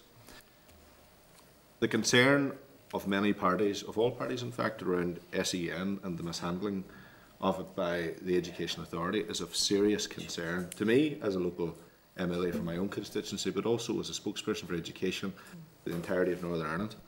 This is something that should have been shared with this committee certainly prior to today, and it's unfortunate, Pat, that you've been put into the position where these questions have been posed to you. That is not what we had wanted, but in the interests of transparency and in the interests of our public and our children, particularly those who fall under SEN, we need some transparency around these things. It's very, very, very disappointing to hear that we have had a presentation in recent weeks and this wasn't mentioned. I heard this whispered very quietly to me in recent days. I haven't heard it anywhere else, and now it's been confirmed today that these changes have been made. The other question is, who has been put in place? Because I think that's an important question. That if there's someone in place, surely you know who's been put in place, and I think that's important to be shared as well. One of the assistant directors within CYPS has agreed to take on the additional responsibilities associated with special education. It is Una Turbot. Okay, and given what we've learned today, Pat, and again to stress the Chair's remarks, I think it's vitally important that in the immediate aftermath of today's meeting, that the information is shared as to what action has been taken, an explanation as to that action, what findings from the audit that led to that action, and ultimately what the plan is moving forward. Is there going to be a reform of how these matters have been handled, and what the outcome of the investigation is, and also why senior people with a very significant public profile have been removed from positions of authority. I confirm that I will undertake to do that immediately following this committee. Committee, I make a proposal in relation to this as well once our session concludes here. Pat, I do want to give you an opportunity to speak to the early years framework on for children with special educational needs. I was very grateful that you led an EA briefing to the All-Party Assembly Group on Learning Disability when we endeavoured to act as a consultative body to respond to that consultation in the absence of the Functional Assembly. Some of the key issues that came up during our consideration of that issue was obviously the amount of hours for SEN nursery provision. The draft document had proposed 3 hours per day, and also mention had been made of early years SEN centres and I think SEN officers in terms of peripatetic engagement as well. Can you, the consultation has closed and we have asked EA to brief us on an analysis of the consultation response, but can you give us some idea as to the direction of travel around some of those key proposals that were made by the consultation? Following the close of the consultation, the feedback was analysed and a draft report developed, and I undertook to finalise that piece of work. Notwithstanding the significant interest in this review, at the outset the number of responses was lower than we would have anticipated. We did have 225 online responses in terms of the survey, and then 44 significant responses from organisations. Those have been analysed. They would be for the Minister's consideration alongside the proposed framework. So I wouldn't be in a position to share the detail of that, but what I would be happy to tell you is for a large number of the proposals, there was a high level of agreement. The area where there was a difference of opinion rather than disagreement was around the duration. So therefore that has been identified in the draft report, but again, in terms of how we move forward, that it would be subject to ministerial consideration before I could comment on the outworkings of that. Just on that, again, I'm working very closely, EA is working very closely with our colleagues in DE to expedite that piece of work, and I would hope that we would be going to the Minister within the next number of months following the proper governance processes within EA. Again, in terms of the proposed framework, presenting to the Minister a final framework for consideration that also will include considerations around costings. So work has been taken forward currently on finalising an outline business case in relation to that, and there's a number of key elements that would require financial investment, and that would be the Early Years SEN Inclusion Service, and that would be the early years practitioners, which will enable the downward extension of that support to not just settings children but also parents from as young as possible, and also the early years SEN centres, again working with health to minimise the costs in relation to those two factors. Okay. And again, that would be taken forward pending ministerial approval. If it was something that we did want to do, we would be very keen to do it in relation to working with key stakeholders through a co-design and co-participation process. Okay, all of which were positive proposals that in terms of the responses you've received. Thanks very much indeed. The committee would be keen and eager to make sure that we receive a briefing on the analysis of the consultation before any final decisions would be made, obviously.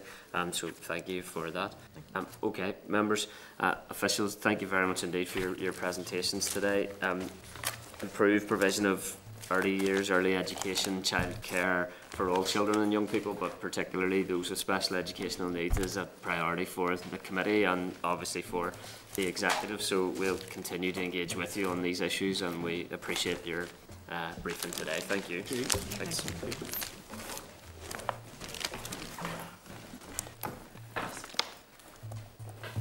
Okay, members. Give them an opportunity to speak to actions here.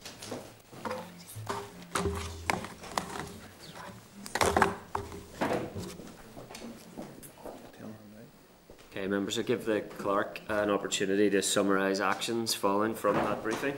So, Chairperson, if I've listened correctly to what members have said, in no particular order, writing to the department, and we're, I think, seeking sight of officials refer to some preschool research on effective preschool provision.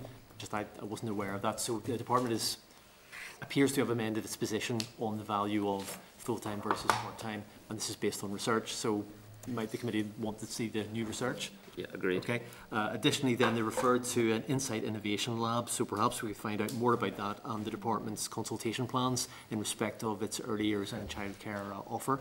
If that's okay. Clerk, very, very briefly, just in terms of the research around the optimal duration of provision, there was significant distress caused in the last session by the EA proposed reduction of SEN nursery hours to part-time, and the special schools leadership group that we met with previously under previous leadership gave really strong evidence against that reduction. So it is welcome that research has changed interpretation from the department point of view, and I hope that that will feed into the duration of hours being proposed for SEN nursery hours in their framework as well. So grateful for that action in follow-up.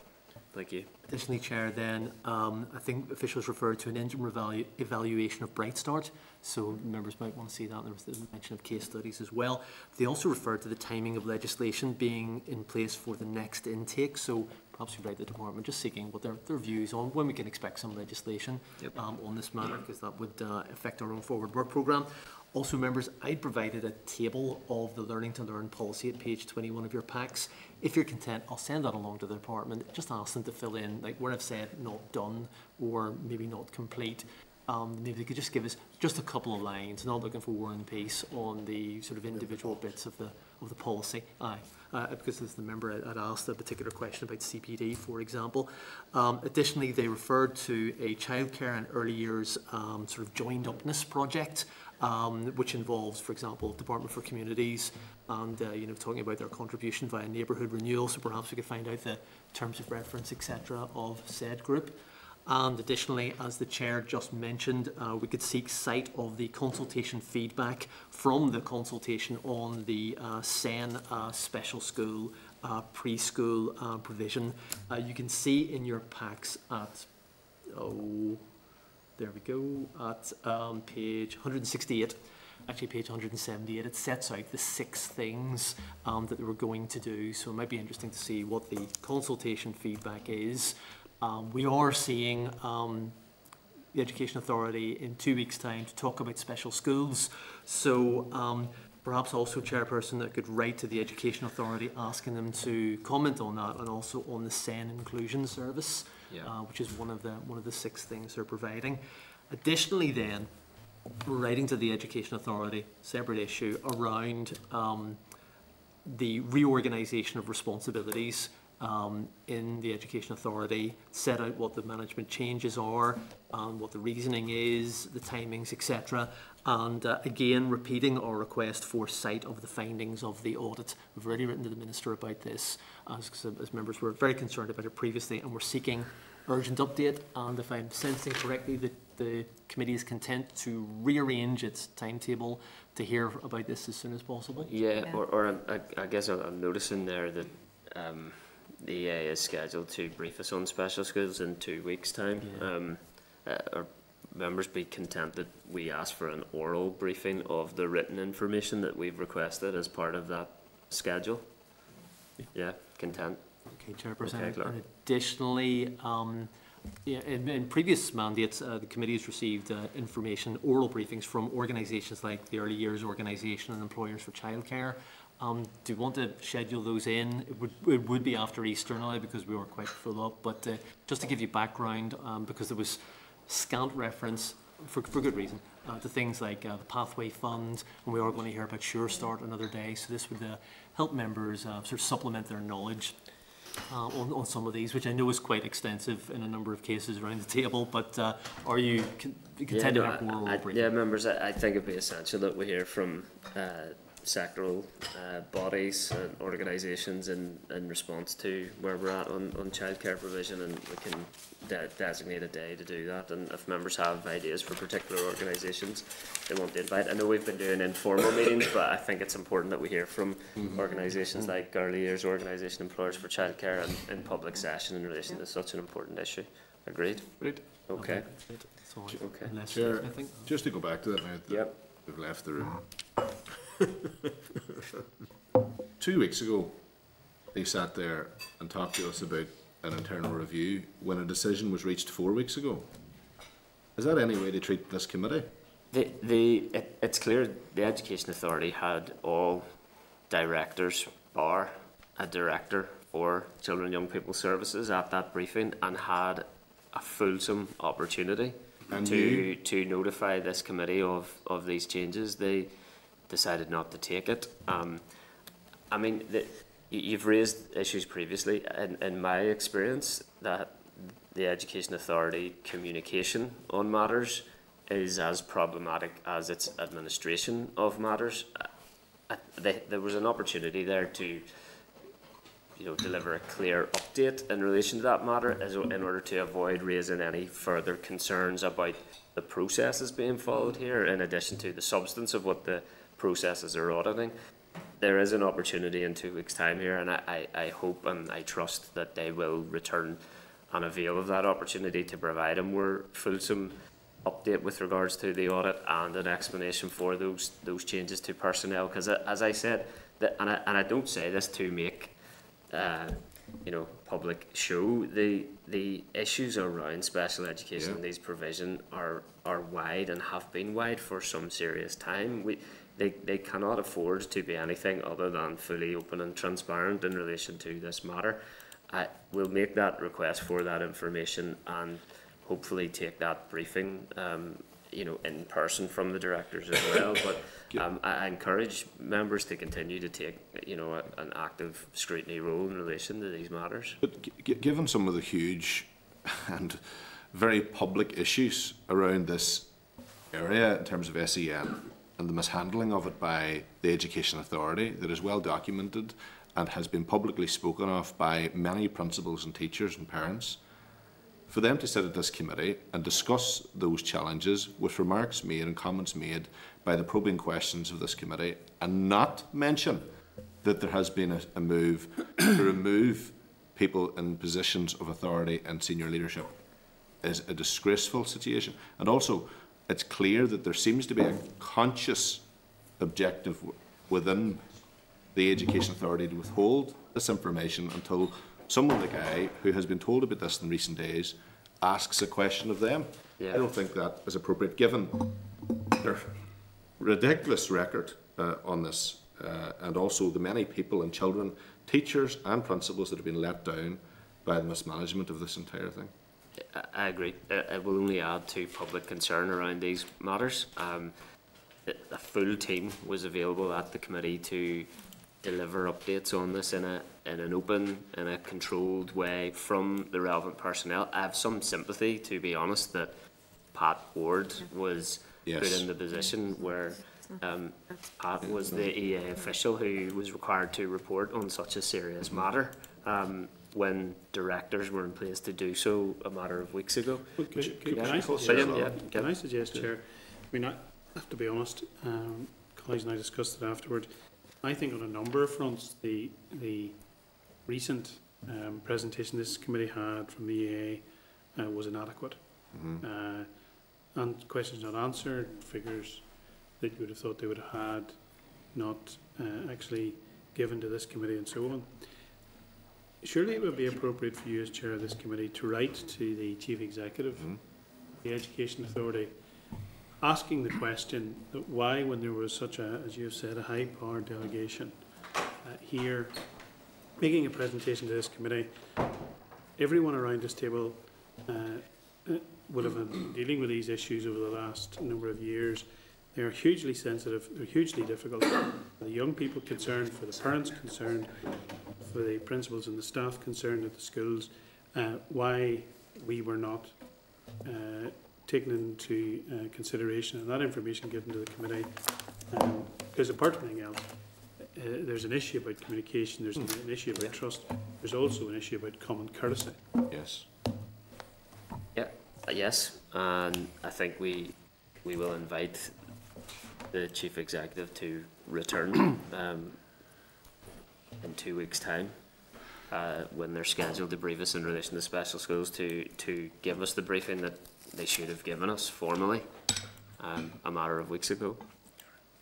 Yeah, Karen Mullen, Deputy Chair. Chair and Clerk, if my memory serves me right, at that last meeting, the Chief Executive and ours were to come back. We had that penciled in and they told us that they weren't coming. So that was on the back of the audit, but they couldn't give us any detail. We'd asked them to come back. So we did have a date penciled in very quickly after that, which we probably would have been informed, and now we haven't been. So my fear in this is, and I know you've written to the Minister, if we ask for an audit and they don't agree, or, well, we'll have to take that forward, but there was a date, and I just think that it is unfair that all our officials are going to be coming in here and be questioned by us on it, so the Chief Executive does need to come in and give us a full update. But I think we need to be conscious of the fact, yes, unfortunately, Pat has been subjected to those questions today, important questions, albeit. Absolutely, but the fact that when they were here 2 or 3 weeks ago, that information has been known within the Education Authority for 4 weeks. So they sat in front of this committee, knowing full well of the serious changes that were made around the questions that were being asked, and failed to mention that there has been a significant change in leadership. That is not acceptable. And I think that that message needs to go very, very strongly to the new Chief Executive. And I would certainly hope that she's not going to continue the legacy of the previous Chief Executive, because this Education Authority needs to be tightened up. Communication needs to be addressed around matters such as these, particularly when this Assembly is functioning. And maybe it's the case that the Education Authority is so used to rumbling on without accountability, particularly in the absence of these institutions for 3 years. But this stops now.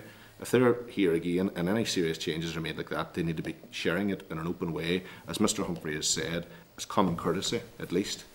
I agree. And Clerk will submit that request in writing for that all information that we have referenced, and for it to be orally presented in 2 weeks when the Education Authority are scheduled to be with the Committee on Special Schools Matters. Content, members? Yeah, great. Okay.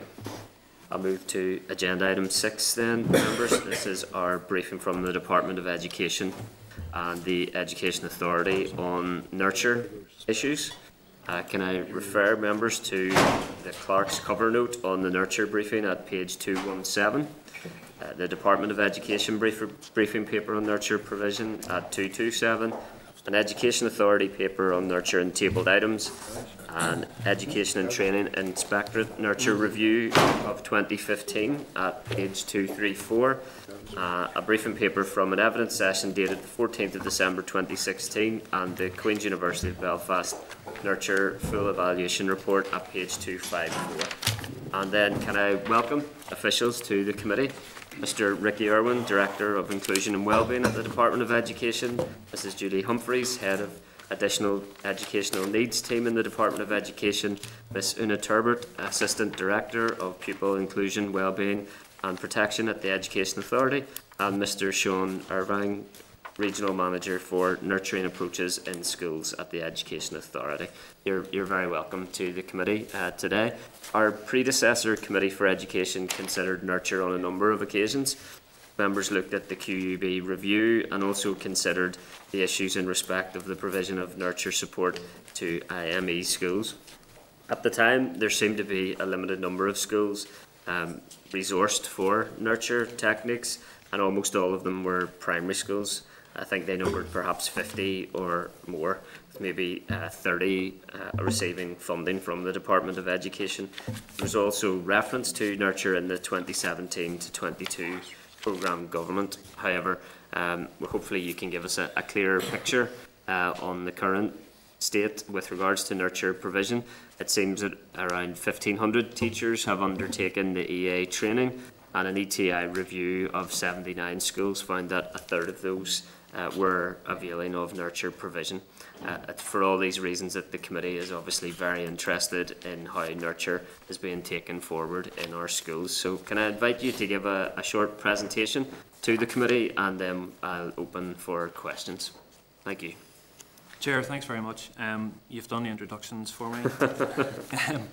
We're very glad to be here this afternoon to talk to you about Nurture. I'll say a few words about what's currently happening within the programme, and then we'd be very happy to take some questions.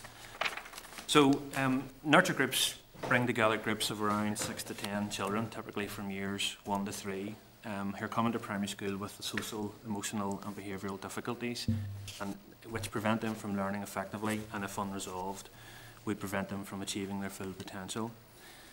The groups provide intensive support for pupils with attachment difficulties, immersing them in a safe and caring environment, building their trust and confidence, and giving them a sense of belonging to their school. They maintain close links with the mainstream classes, and they seek to equip the children with skills and coping strategies to allow them to participate fully and learn effectively in those classes. Parental involvement is integral to Nurture, helping parents better understand their child's needs, using them to reinforce the learning and development taking place, and allowing them to see how it can also benefit their home life. Reasons why a child might need Nurture are many and varied, but in every case, if not addressed, those problems become barriers to learning, leading to underachievement and disengagement from school. Preventing that waste of opportunity in young lives is a key aim of nurturing. Nurture groups follow a range of established nurture principles first developed in the 1970s by educational psychologists Marjorie Boxall and Marion Benathan. It was only with the emergence of research on the effectiveness of nurture groups in the late 1990s, early 2000s that the approach really began to attract wider interest. Nurture groups here in Northern Ireland were established around the year 2000, and it was through the then Department of Social Development which started to provide funding for nurture groups as part of the Neighbourhood Renewal Programme. And that aimed to tackle disadvantaged in new and innovative ways.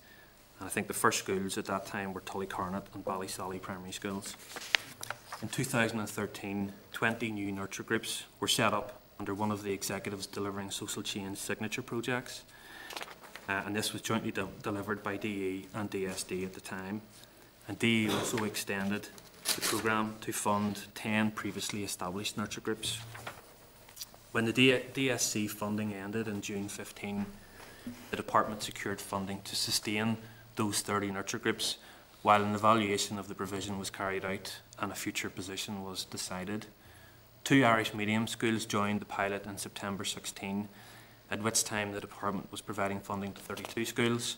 However, with the closure of Tullycarnet in August 17, this was reduced to 31. In 2016, we commissioned Queen's to undertake an evaluation of the impacts and cost effectiveness of the 30 nurture groups. Their report was published in September 16, and I think you have seen that. The findings demonstrate very clearly that nurture groups are highly successful, achieving the improvements in social, emotional and behavioural skills of children who are previously struggling to cope with school. The report highlighted the particularly strong progress made within the nurture groups by looked after children and children involved with social services and those with free school meal entitlement.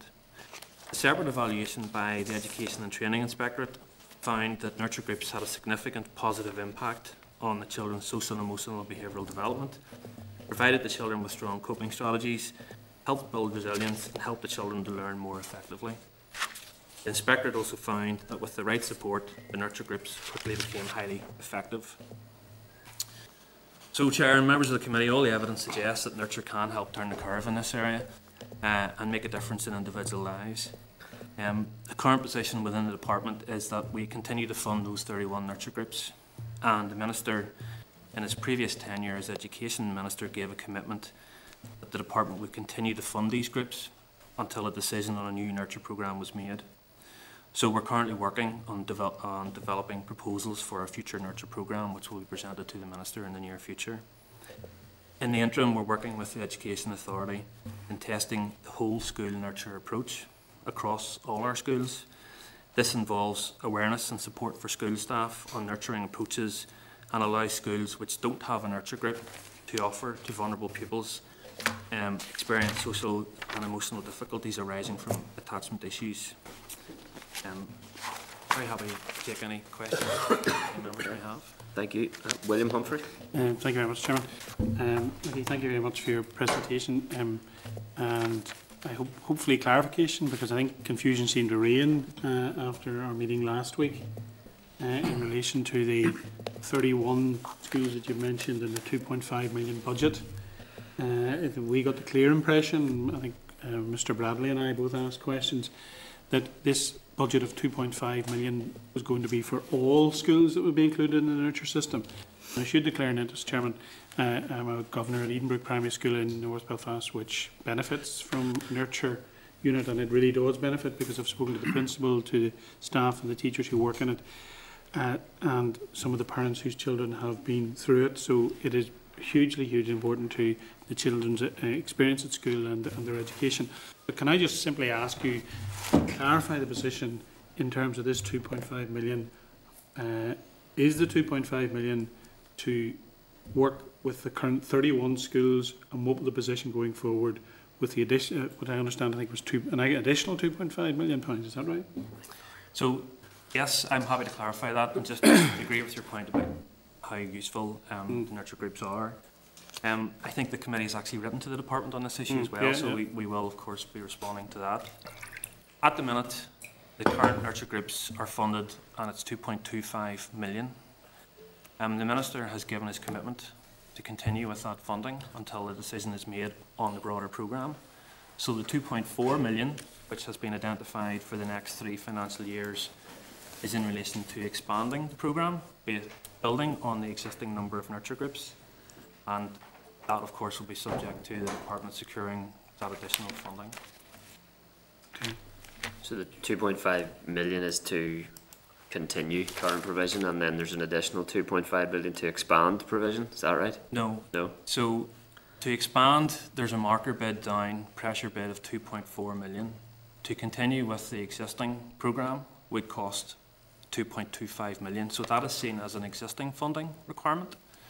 The pressure bid is in relation to the additional nurture groups that would be funded. So in terms of the, I welcome the clarification around the 2.25 million. There's obviously been £250,000 lost somewhere along the line since last week, but in terms of the money going forward, the 2.4, how many more schools then will be brought into the nurture net to allow those young people to benefit? I think ultimately that will be a decision for the Minister based on the criteria that's set around expanding the programme. There is a broad figure of how much it costs to run a nurture group, in and around 70,000. But he won't obviously really pull schools out of the air. You will be presenting him with a paper of schools that you will have assessed.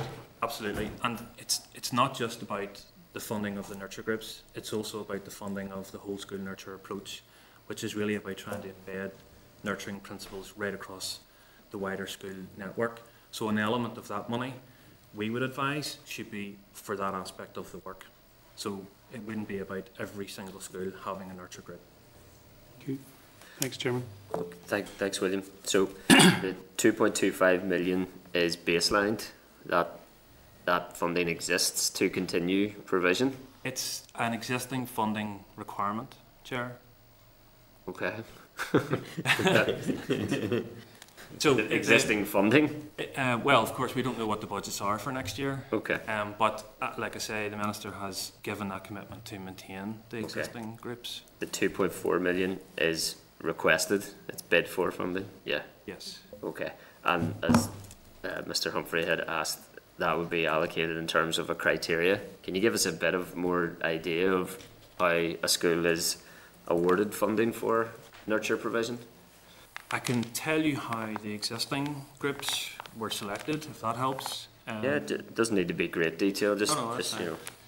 So the criteria applied under the Delivering Social Change signature project related to primary schools which had levels of above average free school meal entitlement, below average attendance rates, and below average results for Key Stage 1 and 2. And above average numbers of pupils with statements of special educational need. So they were the objective criteria that were set between DE and DSD, it would have been at the time. Then there were an additional 10 nurture groups that were brought on board, and those were existing nurture groups that were being funded primarily by DSD through neighbourhood renewal. And there was a further set of criteria that was used there in relation to extended schools criteria, and the schools were ranked according to free school meal entitlement. So they're the broad criteria at this stage. Free school meal, is that numbers or percentage of pupils at the school, or is it percentage term or real terms? Percentage terms? Yeah. Okay. Okay, percentage. Okay. I've come across instances where you can have an apparent low percentage of free school meal pupils, but high number if the school is a large size. So just interesting from that point of view. Have you managed to establish how many schools have unfunded nurture provision? Yes, we are aware of around a further 19 nurture groups which are in place but not funded through the funding. Okay. Bring in Daniel McCrossan. Thanks. Thank you, Chair, and welcome back, Ricky, and to your colleagues as well. Whoever prepared the briefing paper for this is very good. There's a lot of detail in it. Thank you. So these folks around me. Thank you for that level of detail. It's a very interesting topic. And just, you've covered some of this, but so there's 19 schools registered. Is it how many? No, so we have 31 groups funded. 31 groups. Right. We are aware of a further 19 that are operate the nurture group yes, system, that's right, but they're right, not funded by us. Okay, I was just getting my head around that. So, in terms of in Table 1, it says it looks at school. Why are no schools being added in the 1920 period at level 1? Let's see now. Is this on page? Want me to answer that? You want to answer that one? Okay. The 1819 was when the whole school nutrient approaches model of support kicked in. So that information went out to the 813 primary schools across Northern Ireland, of which the 256 engaged with the level 1 at that point in the September. What was the figure, sorry? 256. Yeah, okay, yeah, that's right, yeah. Out of the 813 primary schools. Okay. Ricky, can you give some, we touched on this the last time you were here, and you mentioned the holistic whole school approach. Could you maybe expand a wee bit on that? I think Mr. Newton was very interested in it, and I'd be interested in hearing a wee bit of an expansion on that, as to exactly what it is, in terms of establishing nurturing approaches to support all the children. So what do you mean by that term, holistic whole school approach?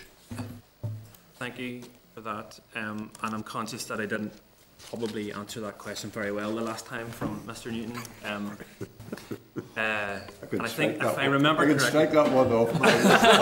If I remember correctly, the question was, what do you do for a child that walks into school and hasn't had breakfast that day? And I think I said that we hope that that school applies a whole school, whole child approach. What does that mean?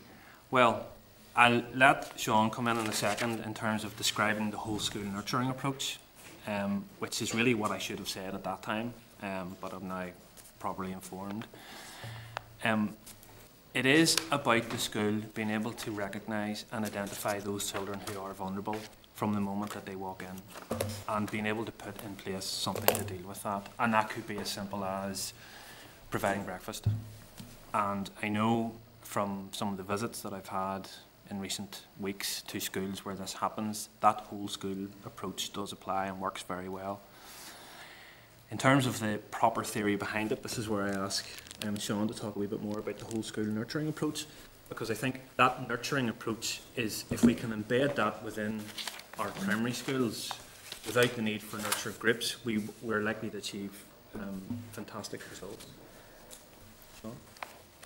Yeah, so the whole school nutrient approaches model of support is primarily based on this dissemination of good practice from our current 31 nurture groups.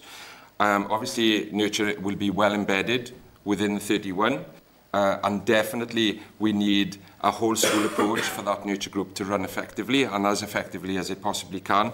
So the premise of the model of support is to take that best practice, to take the theory embedded within nurture and the 6 principles of nurture, and to disseminate in the first element an awareness raising, understanding of what nurture is, and then certainly build on the capacity and knowledge of what nurture can do in our primary school sector. Go ahead. Yeah, I think it's fair to say that all children need nurtured.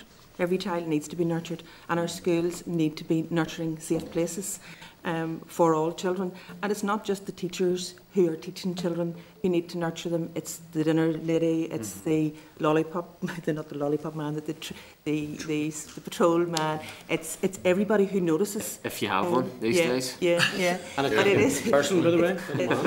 it's the whole school community getting behind and having developing an ethos within the school, which is caring, compassionate, and notices children. Any child who needs help, as opposed to taking a different approach, which might be about asking them to take time out or other methodologies that have been used. Yeah.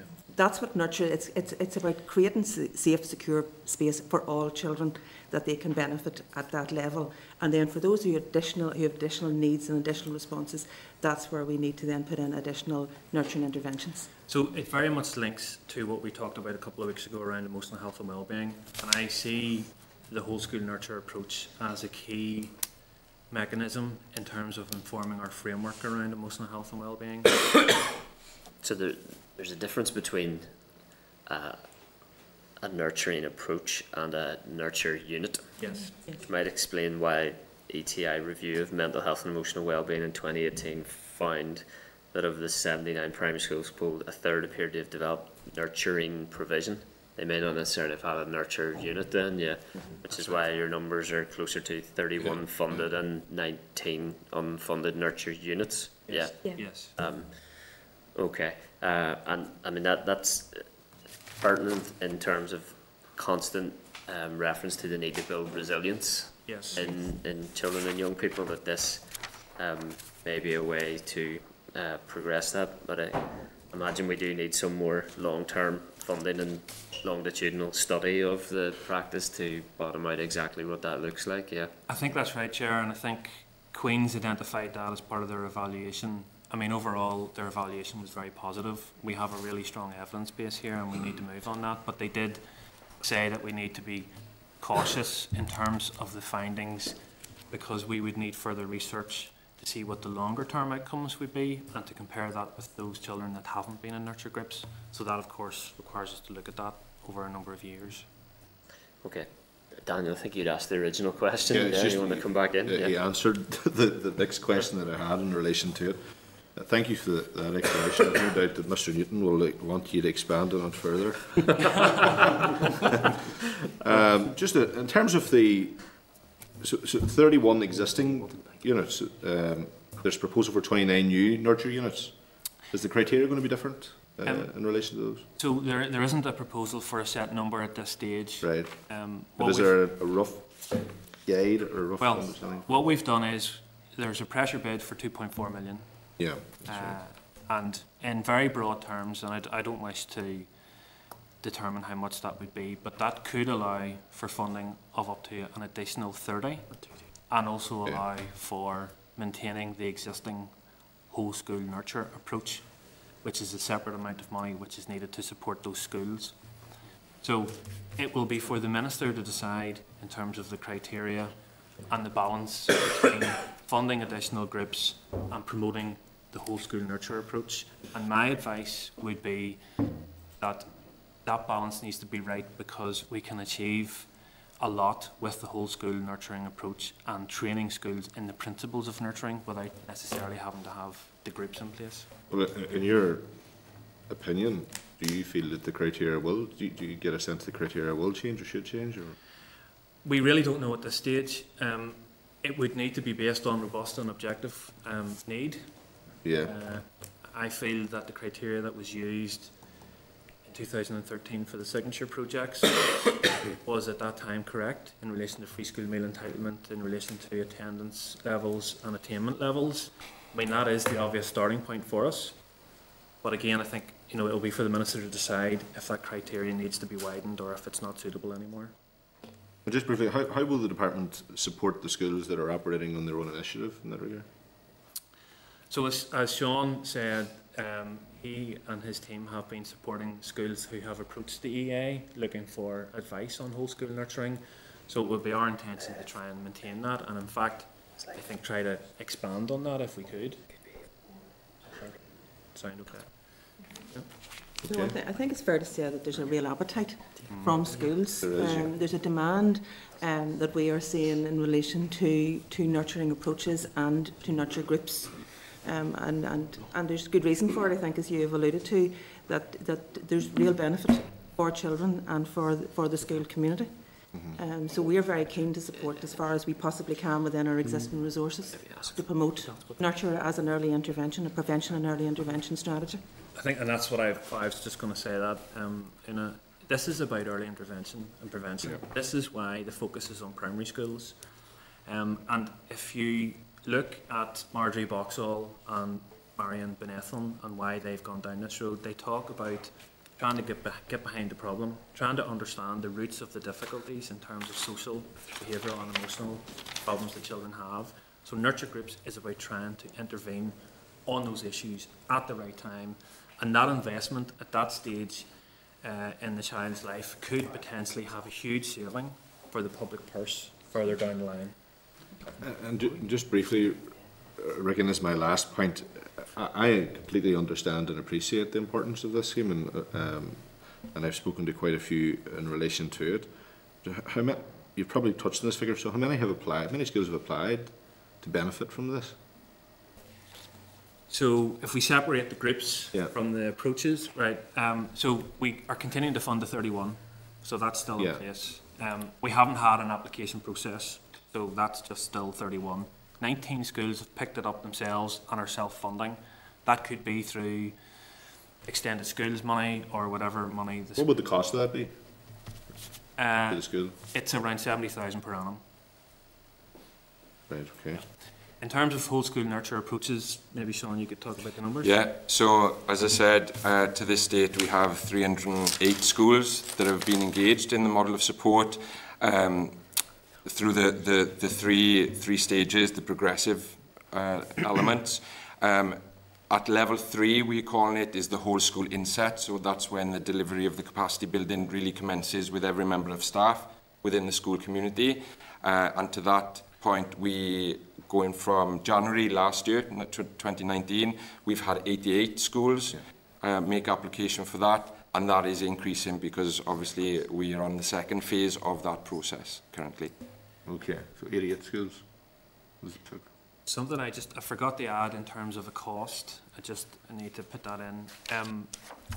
If you've been to a nurture group, you'll know it's a physical place within the school. It's a safe place. It's a place where there's a living area, a learning area, a dining area. There's a cost to the school to make that happen. So if we have new nurture groups, there's an initial outlay of around 10,000 capital. So if we had 30, that's 300 grand. That marker is down as well as part of our pressure bid. That 300,000 capital expenditure. Okay. Thank you. Okay, Dan. Who delivers the capacity building for whole school nurturing approach? Delivered by the EA. There are a number of teachers that have been employed who are off the substitute teacher register. And I think Sean manages that process. Do you want to talk about that? Yeah, so from September 2018 to current day, the additionality funding allowed us to employ further members to capitalise on the model of support. It is a three-stage process, but when we get to the level 3, not only is it capacity building for the whole school, but there will be follow-up capacity building sessions on the interventions that our nurture groups would utilise, and in addition to that, to really establish the methodology and indeed the interventions within our schools. Our staff are modelling those interventions with key targeted classes within the school community. So if you imagine nurturing approaches as a universal capacity building programme, nurture groups would be more targeted and moving into the more intensive work, whereas the whole school element really capitalises on that universal and moving into a more targeted element. Okay, so there is a reasonable body of work developing here in relation to this then, yeah? There's a good evidence base that's being built on, yeah. Okay. William, did you want to come in on something that was briefly, raised there? Yeah. I meant to make this point at my earlier contribution. You rightly identify that going back to sort of the initial pilot, that it was monies that was provided by the then Department for Social Development. the successor department is obviously Department for Communities. Are they being of any assistance in terms of money? Can they, or have they been approached? Well, they may be funding some through their neighbourhood renewal programme, actually. Some of the ones which we're not funding. So I know because I'm just wondering if there's money that is coming through Department of Communities, does that mean, I mean, why would every school not want one of these units, having been involved in one, and say the school in which I'm a governor, but also visited others like Curry? You know, they are of such import and make such a difference to the young person's life. And what Robin talked before, the school day, the school experience. And I just think, you know, we need to maximise the number of schools that actually can participate. So, you know, if there are schools that are being supported potentially through that route, through communities, I think then that might mean that there are more that can be involved, because it's just so hugely important. And look, the other thing I pointed to make, Sir Chair, is I thought it was back at school there, is thanks for all the work that continues to be done, because it is making a difference and it's really, really important. Thanks. Okay. Robbie Butler. Yeah, okay. Thank you, guys. Really important piece of work, and I seem to say it every time people come in. However, last week I found myself tweeting out whole school, whole child, but what I would like to add to it this week probably is whole school, whole child, every child. And on that, it will become no shock to you guys that one of our priorities is peeling back on the SEN provision within all schools, and particularly within the topic of discussion today. So I've just about 3 questions here, and I'll fire them out, and hopefully I'll not ask any more, or the chair will tell me off on the other side. So if I can just give you the questions, and perhaps you can pick them up. So what are the impacts and outcomes for children with SEN? Is the starter.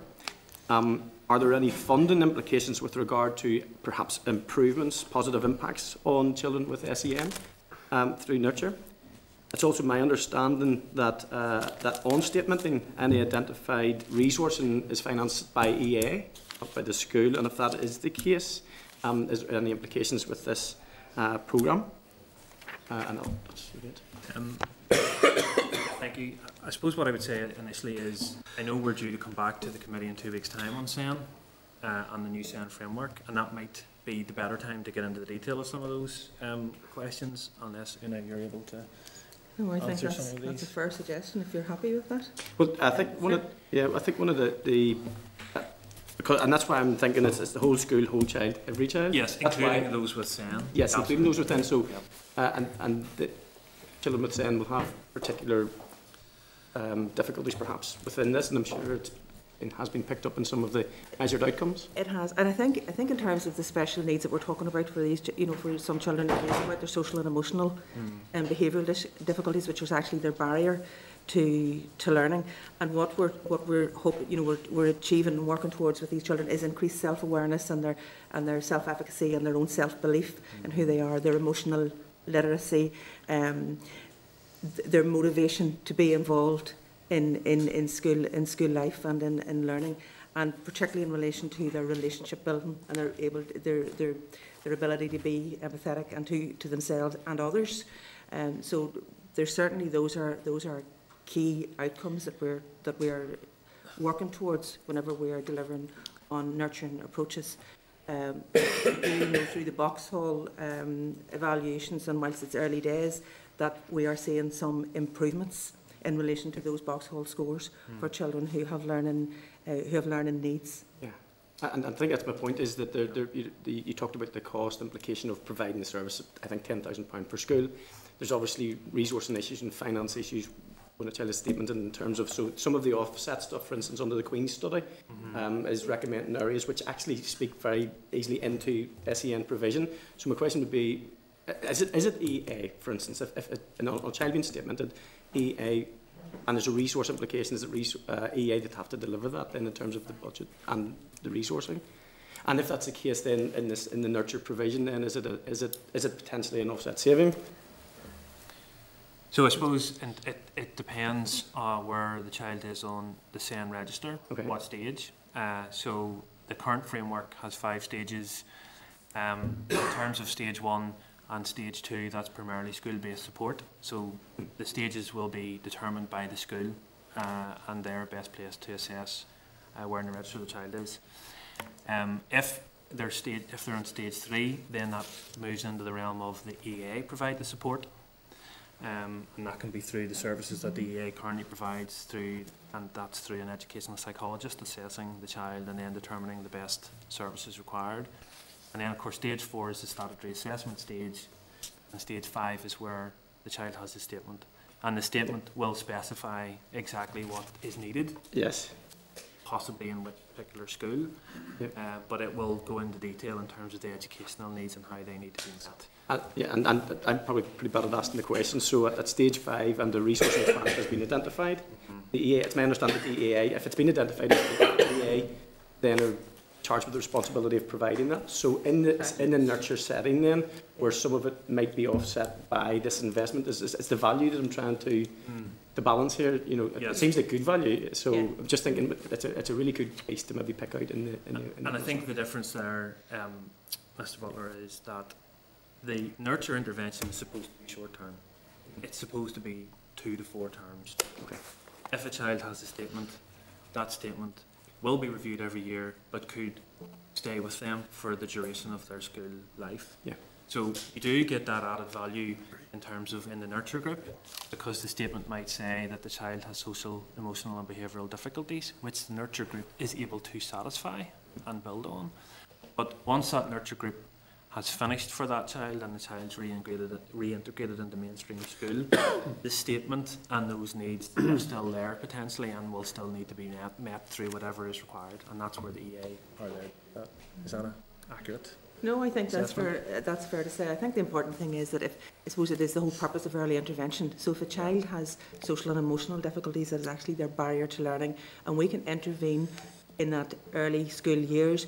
What we would like to see is that they no longer need that level, that they build resilience and they're able to cope, and therefore further down the line they actually don't need statemented for additional provision in relation to social and emotional difficulties. Yes. Yeah, I think that in 2 weeks' time we'll have much more to chew over this and that. But I do appreciate. I just had the fear that we would miss it today, but go back to it and then we'd say, well, no, that was nurture. You should have asked that when we were talking about nurture. Right.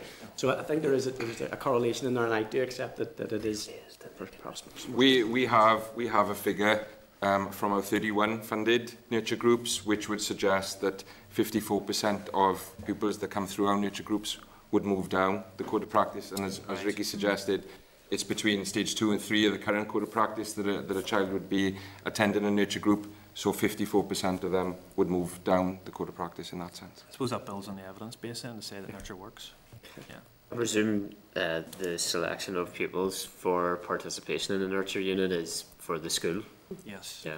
The school but based on similar criteria to the criteria used to fund the nurture unit? It's based on the Boxall profiling, okay, which was developed by Marjorie Boxall. So there is a questionnaire, and then the school would regularly assess the children who are in the nurture groups 2 or 3 times a year and see how they're progressing across various competencies. That is a pertinent question from Robbie, though, in terms of if you can provide us with a bit more evidence of the impact of nurture unit provision on social and emotional skills of pupils with special educational needs, that would be helpful. Thanks, Robbie. Karen Mullen, Deputy Chair. Thank you for your presentation, and glad to finally meet you, Sean. I've been on the phone to you over the last number of years, and you provided great information and advice for myself in relation to schools who have accessed the training. And to the schools, primary schools in my area that have a nurture unit that I have had the pleasure of visiting on a number of occasions is St Paul's and Holy Family. So just as Ricky has said, you know, going on, seeing how it works, seeing the function of both of those schools, and it's just something that I had said around operate the whole school community. But when we talk about the whole school community, it is the community. So both of them work very, very closely with the community organisations and the family support clubs, so it goes wider. So I suppose any models going forward, I would ask that, you know, is it going to be taken into consideration to be more inclusive in terms of that, having others coming in and working within the nurture unit and providing services like, and I know in some of the schools it does happen, but maybe more in a structured way, because we know the vital or the real the role that youth workers can provide, and how young people really relate to them. A lot of this is down to the people involved in leaderships, and we see the good work in that. So it was really around that. And then the last day that yourselves was in around the mental health and wellbeing framework, I had the opportunity the following day to attend a post-primary school in my area, Oak Grove, which has a nurture unit. So we heard that day, Ricky, around the pressures in terms of counselling, the waiting lists and support. So again, visiting the school, meeting with the staff there and the young people, and I think it was said that day that, you know, the pressures, counselling's not for all young people, and very much I heard that loud and clearly that day. So in terms of the nurture, it's immediate access. They're not on a waiting list then for a couple of months. It's immediate. A lot of this stuff can, you know, staff can support young people, or they can, you know, signpost to others or whatever immediately rather than a counselling. So young people are very clear as well that there needs to be a range of support, a range at the earliest stage. So again, I'm hoping that that's going to frame the work going forward. A lot of my question has been answered around the criteria that Daniel had asked, but it's really going to be about how you manage that demand that's going to come forward. And again, I suppose if we had the budget, I believe all schools, primary and post-primary, should have this, but we don't. So in terms, I know at the minute there's two different sets of criteria, and Ricky, you did go on it, and there will be options presented to the Minister. But it's going to be how we manage that demand, and have at this stage, is there an expression of interest has went out to schools, or are you just working off that, you know? I think if we separate the nurture groups from the whole school nurturing approach, there hasn't been an application process for nurture groups, but of course, you know, there have been approaches and representations by yourselves and others who have said their school in the area would like to have a nurture group, so we're aware of those. In terms of the whole school nurture approach, there was an expression of interest that was opened up to all schools for them to approach the EA and for the EA to work with them. So that has actually reached out to, I think, 250 schools and has been quite successful. So it's easier to fund the whole school nurturing approach and support the principals within the school than it is to actually get the funding and set up a new nurture group. Yeah. So a nurture group wouldn't be the right answer for every single school. But it's going to be difficult to manage the demand, because as you say, you've obviously been approached by even us, and that's only a small number that I have highlighted. So thank you. Okay, Catherine Kelly. Thank you for your presentations. I've visited schools in my area as well that are doing amazing work, and I think that we also have to commend the work of, well, not just the schools that are funded, but the schools that are unfunded, and they're taking this on without any resource, and at a time when there are a lot of pressures in schools, but ultimately the need is there and the focus is on the child. It's not really a question as such, it is just a comment. I know that we would love to see it in every school. I think the need is there, especially when we talk about the mental health and well-being of our children and young people, and early intervention, and in relation to as well adverse childhood experiences. And you mentioned, Dana, about building resilience, and that's it. And the earlier that we do, the more chance that our children are able to, you know, there are no barriers within school, they're able to excel at whatever they do. And for a lot of our children, school is the only constant in their lives. And that's unfortunate, but it's how it is. And the likes of the Nurture programme is something that does need to be embedded. And if we had a magic money tree, I would love to see it in every school so that every child had that opportunity. Yeah, I mean, I completely agree, and we really want to roll this out as much as we can. So when the budget is set, and I know what we have, then we'll work with EA and others in terms of how best to spread the approach. Thank you. Okay. Robin Newton. Thank you, Chair, and thank you for returning and Thank you for answering my question via Mr. McCross and his ability to build on it, Chair. I'm not going to ask a question, Chair. I'm really going to just make 3 comments based on the evidence that we have in front of us. And I do think we are on the cusp of something, I'll describe it as quite exciting in how we address the early preparation for children in school. And indeed the Queen's University and their economic evaluation of the project, and just their short comment which says that nurture groups will present direct savings to the education system through earlier intervention. And that in itself should be telling this Assembly that we are and our need to invest in the education in these early years. Obviously the ethos that you referred to in the holistic approach to the child is based on school leadership and Queen's University's comments around the importance of leadership being a pivotal role, and particularly for the principal. And I do have to say, I think where they're talking about the recruitment of nurture group teachers and the importance of looking at their comments, the importance of looking beyond qualifications and identifying a range of key personal characteristics, including firmness, fairness, compassion, empathy, energy, and so on. And indeed that you then build on the qualifications through, and I was using the expression to the delegation previously, continuing professional development. I think those are, each of those in itself would indicate to us, Chair, that there is something actually here that is, we're moving beyond the experiment, moving beyond the research, and searching for the money to ensure that the implication strategy is put in place. Just if I could come in on that, just to say I completely agree, and to pick up the point about leadership. I recently met Ashley Galway from Corrie Primary, and she really demonstrated to me the importance of the leadership point. She relayed the story of one individual child that had been through the primary school, that had a traumatic background, and left the school.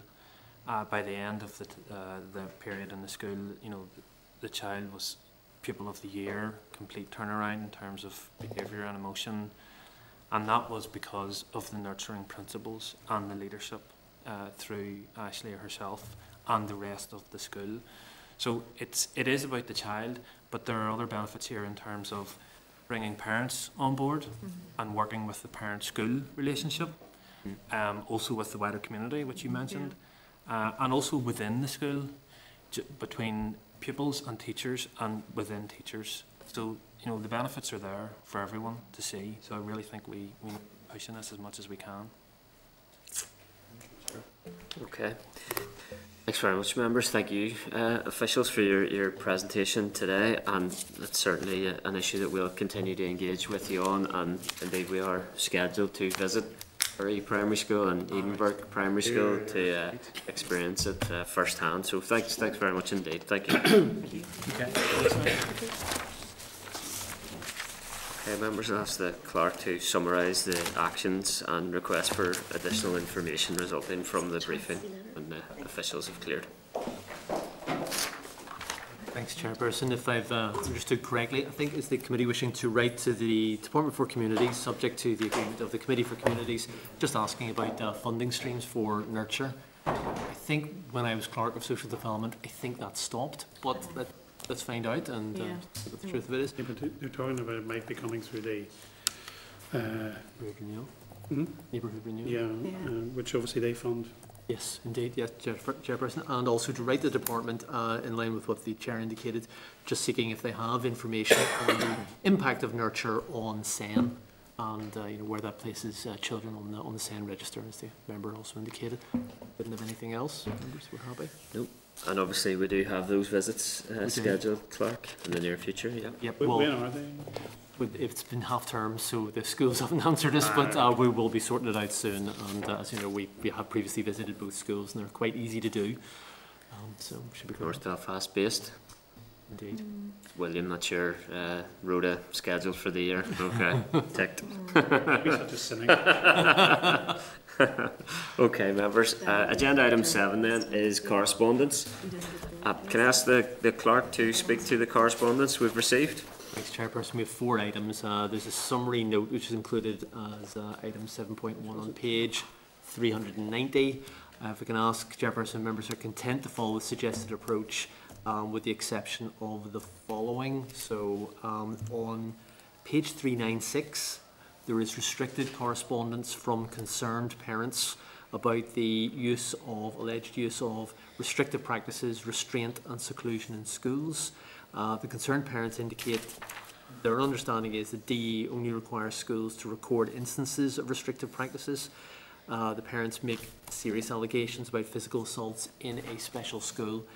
Members may wish to note that for their information that ETI has previously reported issues around, on the other side of the coin, special school staff suffering assaults or injuries from their pupils. So, Chair, I actually think that matter has been circulated to MLA. Oh, was it? Yes. Yeah. Right, didn't know that. Well, I've okay then. So I've marked it as restricted. Not by us, obviously, though. Yeah. Yeah. No, No, directly by. Yeah. So, Adrian Rodney Okay. Shakespeare. So to explain, members, that the marked it as restricted because it includes sort of personal information which may be of concern to an individual. Yeah, I'm content with that approach taken from a committee point of view. Yes. Obviously, individual MLAs can decide how they respond to having received correspondence directly. I think the actions that'll flow from this will be the same, regardless of the of how the correspondence is designated. In that, Clark, I think you agree, and I'm happy to propose that we seek an oral briefing from the department with regards to restraint and seclusion practices, and write to the Education Authority seeking their response as to how the serious allegations have been addressed. Members content with that approach? In addition to the department, I'm aware that the British Association of Social Workers has done extensive work in relation to making recommendations around new legislative guidelines for restraint and seclusion practices, and it might be that on the same day we're receiving the briefing from the department that we hear from BASW with regards to the way forward. It's my understanding that the Children's Commissioner and the Ombudsman for Northern Ireland intend to review restraint and seclusion as well. I'm not sure if when we're receiving the briefing that'll have been initiated at that stage, but if it were to have been initiated, we can maybe invite the Children's Commissioner and the Ombudsman as well to brief us in relation to that. I hope and I expect that this is an issue that the Minister and the Department can make fairly prompt progress on once reviews have been undertaken. Scotland and England and Wales are acting to improve legislative guidance on restraint and seclusion as well, so we need to get our act together and progress that. Members content if we advise the senders of the correspondence as to the actions that we're taking in order to progress this? Yes. You content with that, Clark? Yeah. Lovely. Agreed. Okay. So at page 401 is a letter from. This? No. Well, if you like. But, yes, Chairperson. 7.2 is at page 392. This is from the Public Accounts Committee. They're intending to hold an inquiry into the NIO report on major capital projects, including Stroul. So for members, I don't need to tell the Chair, the Public Accounts Committee this, but PAC has primacy over matters from when they are added to the PAC's forward work programme until the memorandum of response received from the Department. And in fact, I think PAC of late has also been following up on memorandums of response so that primacy can extend a bit further. So that might make it a little bit tricky for this committee to review procurement issues around Stroul, but I don't think it has an impact in respect of, say, visiting Stroul and seeing what happens next. Additionally, My informal understanding is that PAC are to undertake an inquiry into special educational needs, which they might get to before the summer. I'm looking at Mr. Humphrey. Hopefully, but there's an awful lot to get through, especially with the first. There's another one after that. So that's that's a consideration of a report by the Northern Ireland Audit Office, isn't it? Yeah. Okay. Yeah. So that it's not on their forward work programme yet, and we'll be PAC committee. Indeed. Sure, the chair can change that. This is why they don't send those notes usually.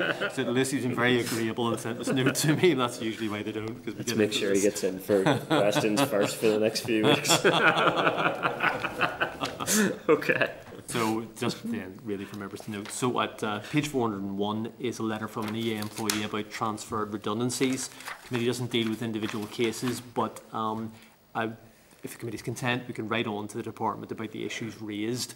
It's just to give members an understanding of the redundancy picture in schools. We've already asked for some facts and figures about where the department's going, but there are certain arrangements and practices around transferred redundancies that are they unique? Yeah, they might be. So it might be interesting just to explore that with the department if members are content, Chairperson. Okay, agreed. Agreed, yep. Yep. Okay. Lovely. Okay. That correspondence, Clerk? It yeah. certainly is. Okay, agenda item 8 then. Can I just make yeah, go ahead.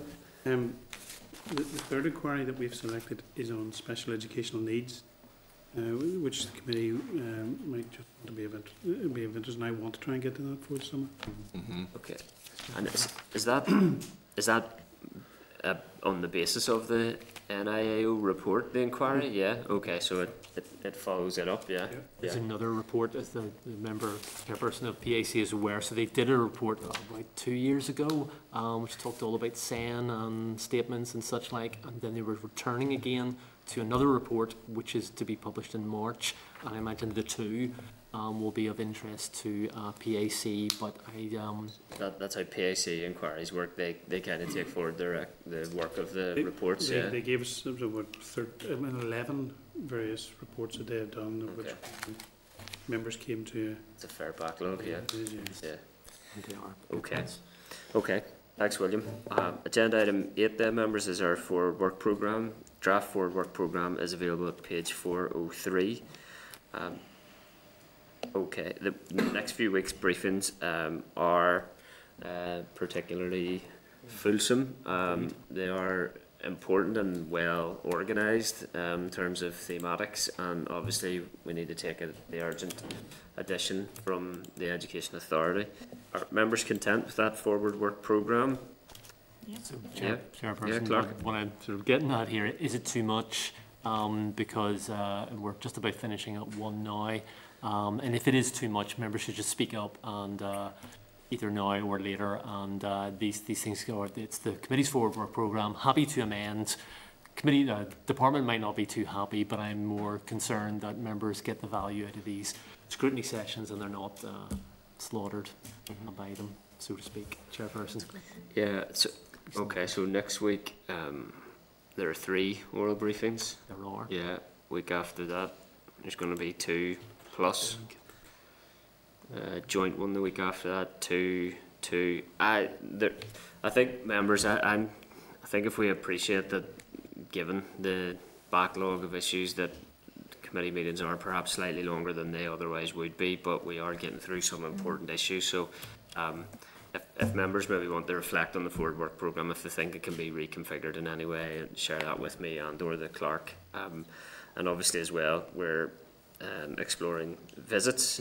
A number have been recommended, and if they want the committee to visit elsewhere, can members provide the clerk with details of locations, contact people, and we also may wish to have the committee's visits coincide with significant issues at that location or policies connected to the visit as well. So, Okay, Clark, yep. If we're going to Stroll, when we go to Stroll, Bring your umbrella. maybe we'll try and visit Orvalay, as said previously, if that works for that school. But members also wanted to go to Sure Start. It's beside it as well. It's on the Great, same well, road. so if they will contact us with details, so just a person we can talk to, so that we don't disrupt the business of the Sure Start Centre or wherever that we're going. Mr. Humphrey wanted to. We can also show members how bad the A5 is on the way down. I've been left in no doubt listening to you yesterday. William. The Minister for Infrastructure is Listen dodging him. Listen to him yesterday, you wouldn't go anywhere near it, would you? No choice. No. Just a couple of points. In terms of the joint meeting with health, Yes. are we any closer? And also we did discuss a stakeholders meeting or an event as well, just on those two issues. And thirdly, in terms of the IFAGA sports programme, does that not also include the Ulster branch of the RFU? Can do. I think that would be, because I think going back to my decal days, Chair, the three of them would have come in together. I'm not sure if they still do, but I'm not sure of that. That's what I'm asking. But I mean, if we're inviting the IFA and GA to present on the sports programme, I'm open to making it a 3-code presentation as well, because there will be other educational issues relating to all 3 codes that might be pertinent to hear from them on.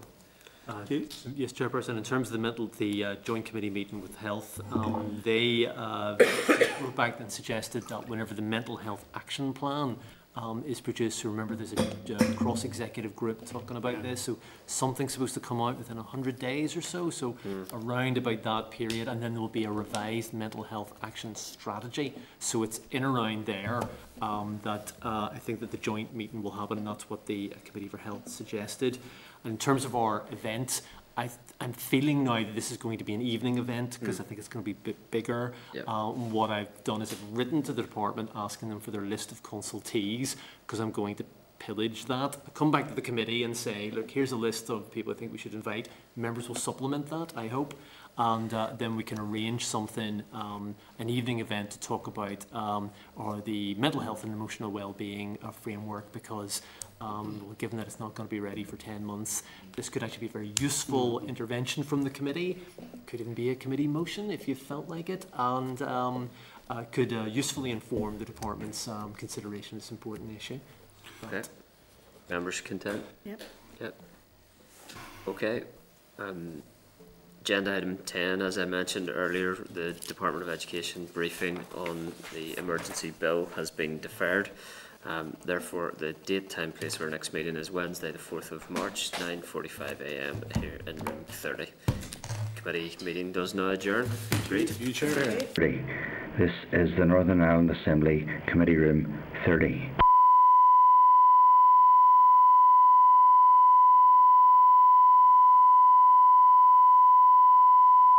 This is the Northern Ireland Assembly Committee Room 30.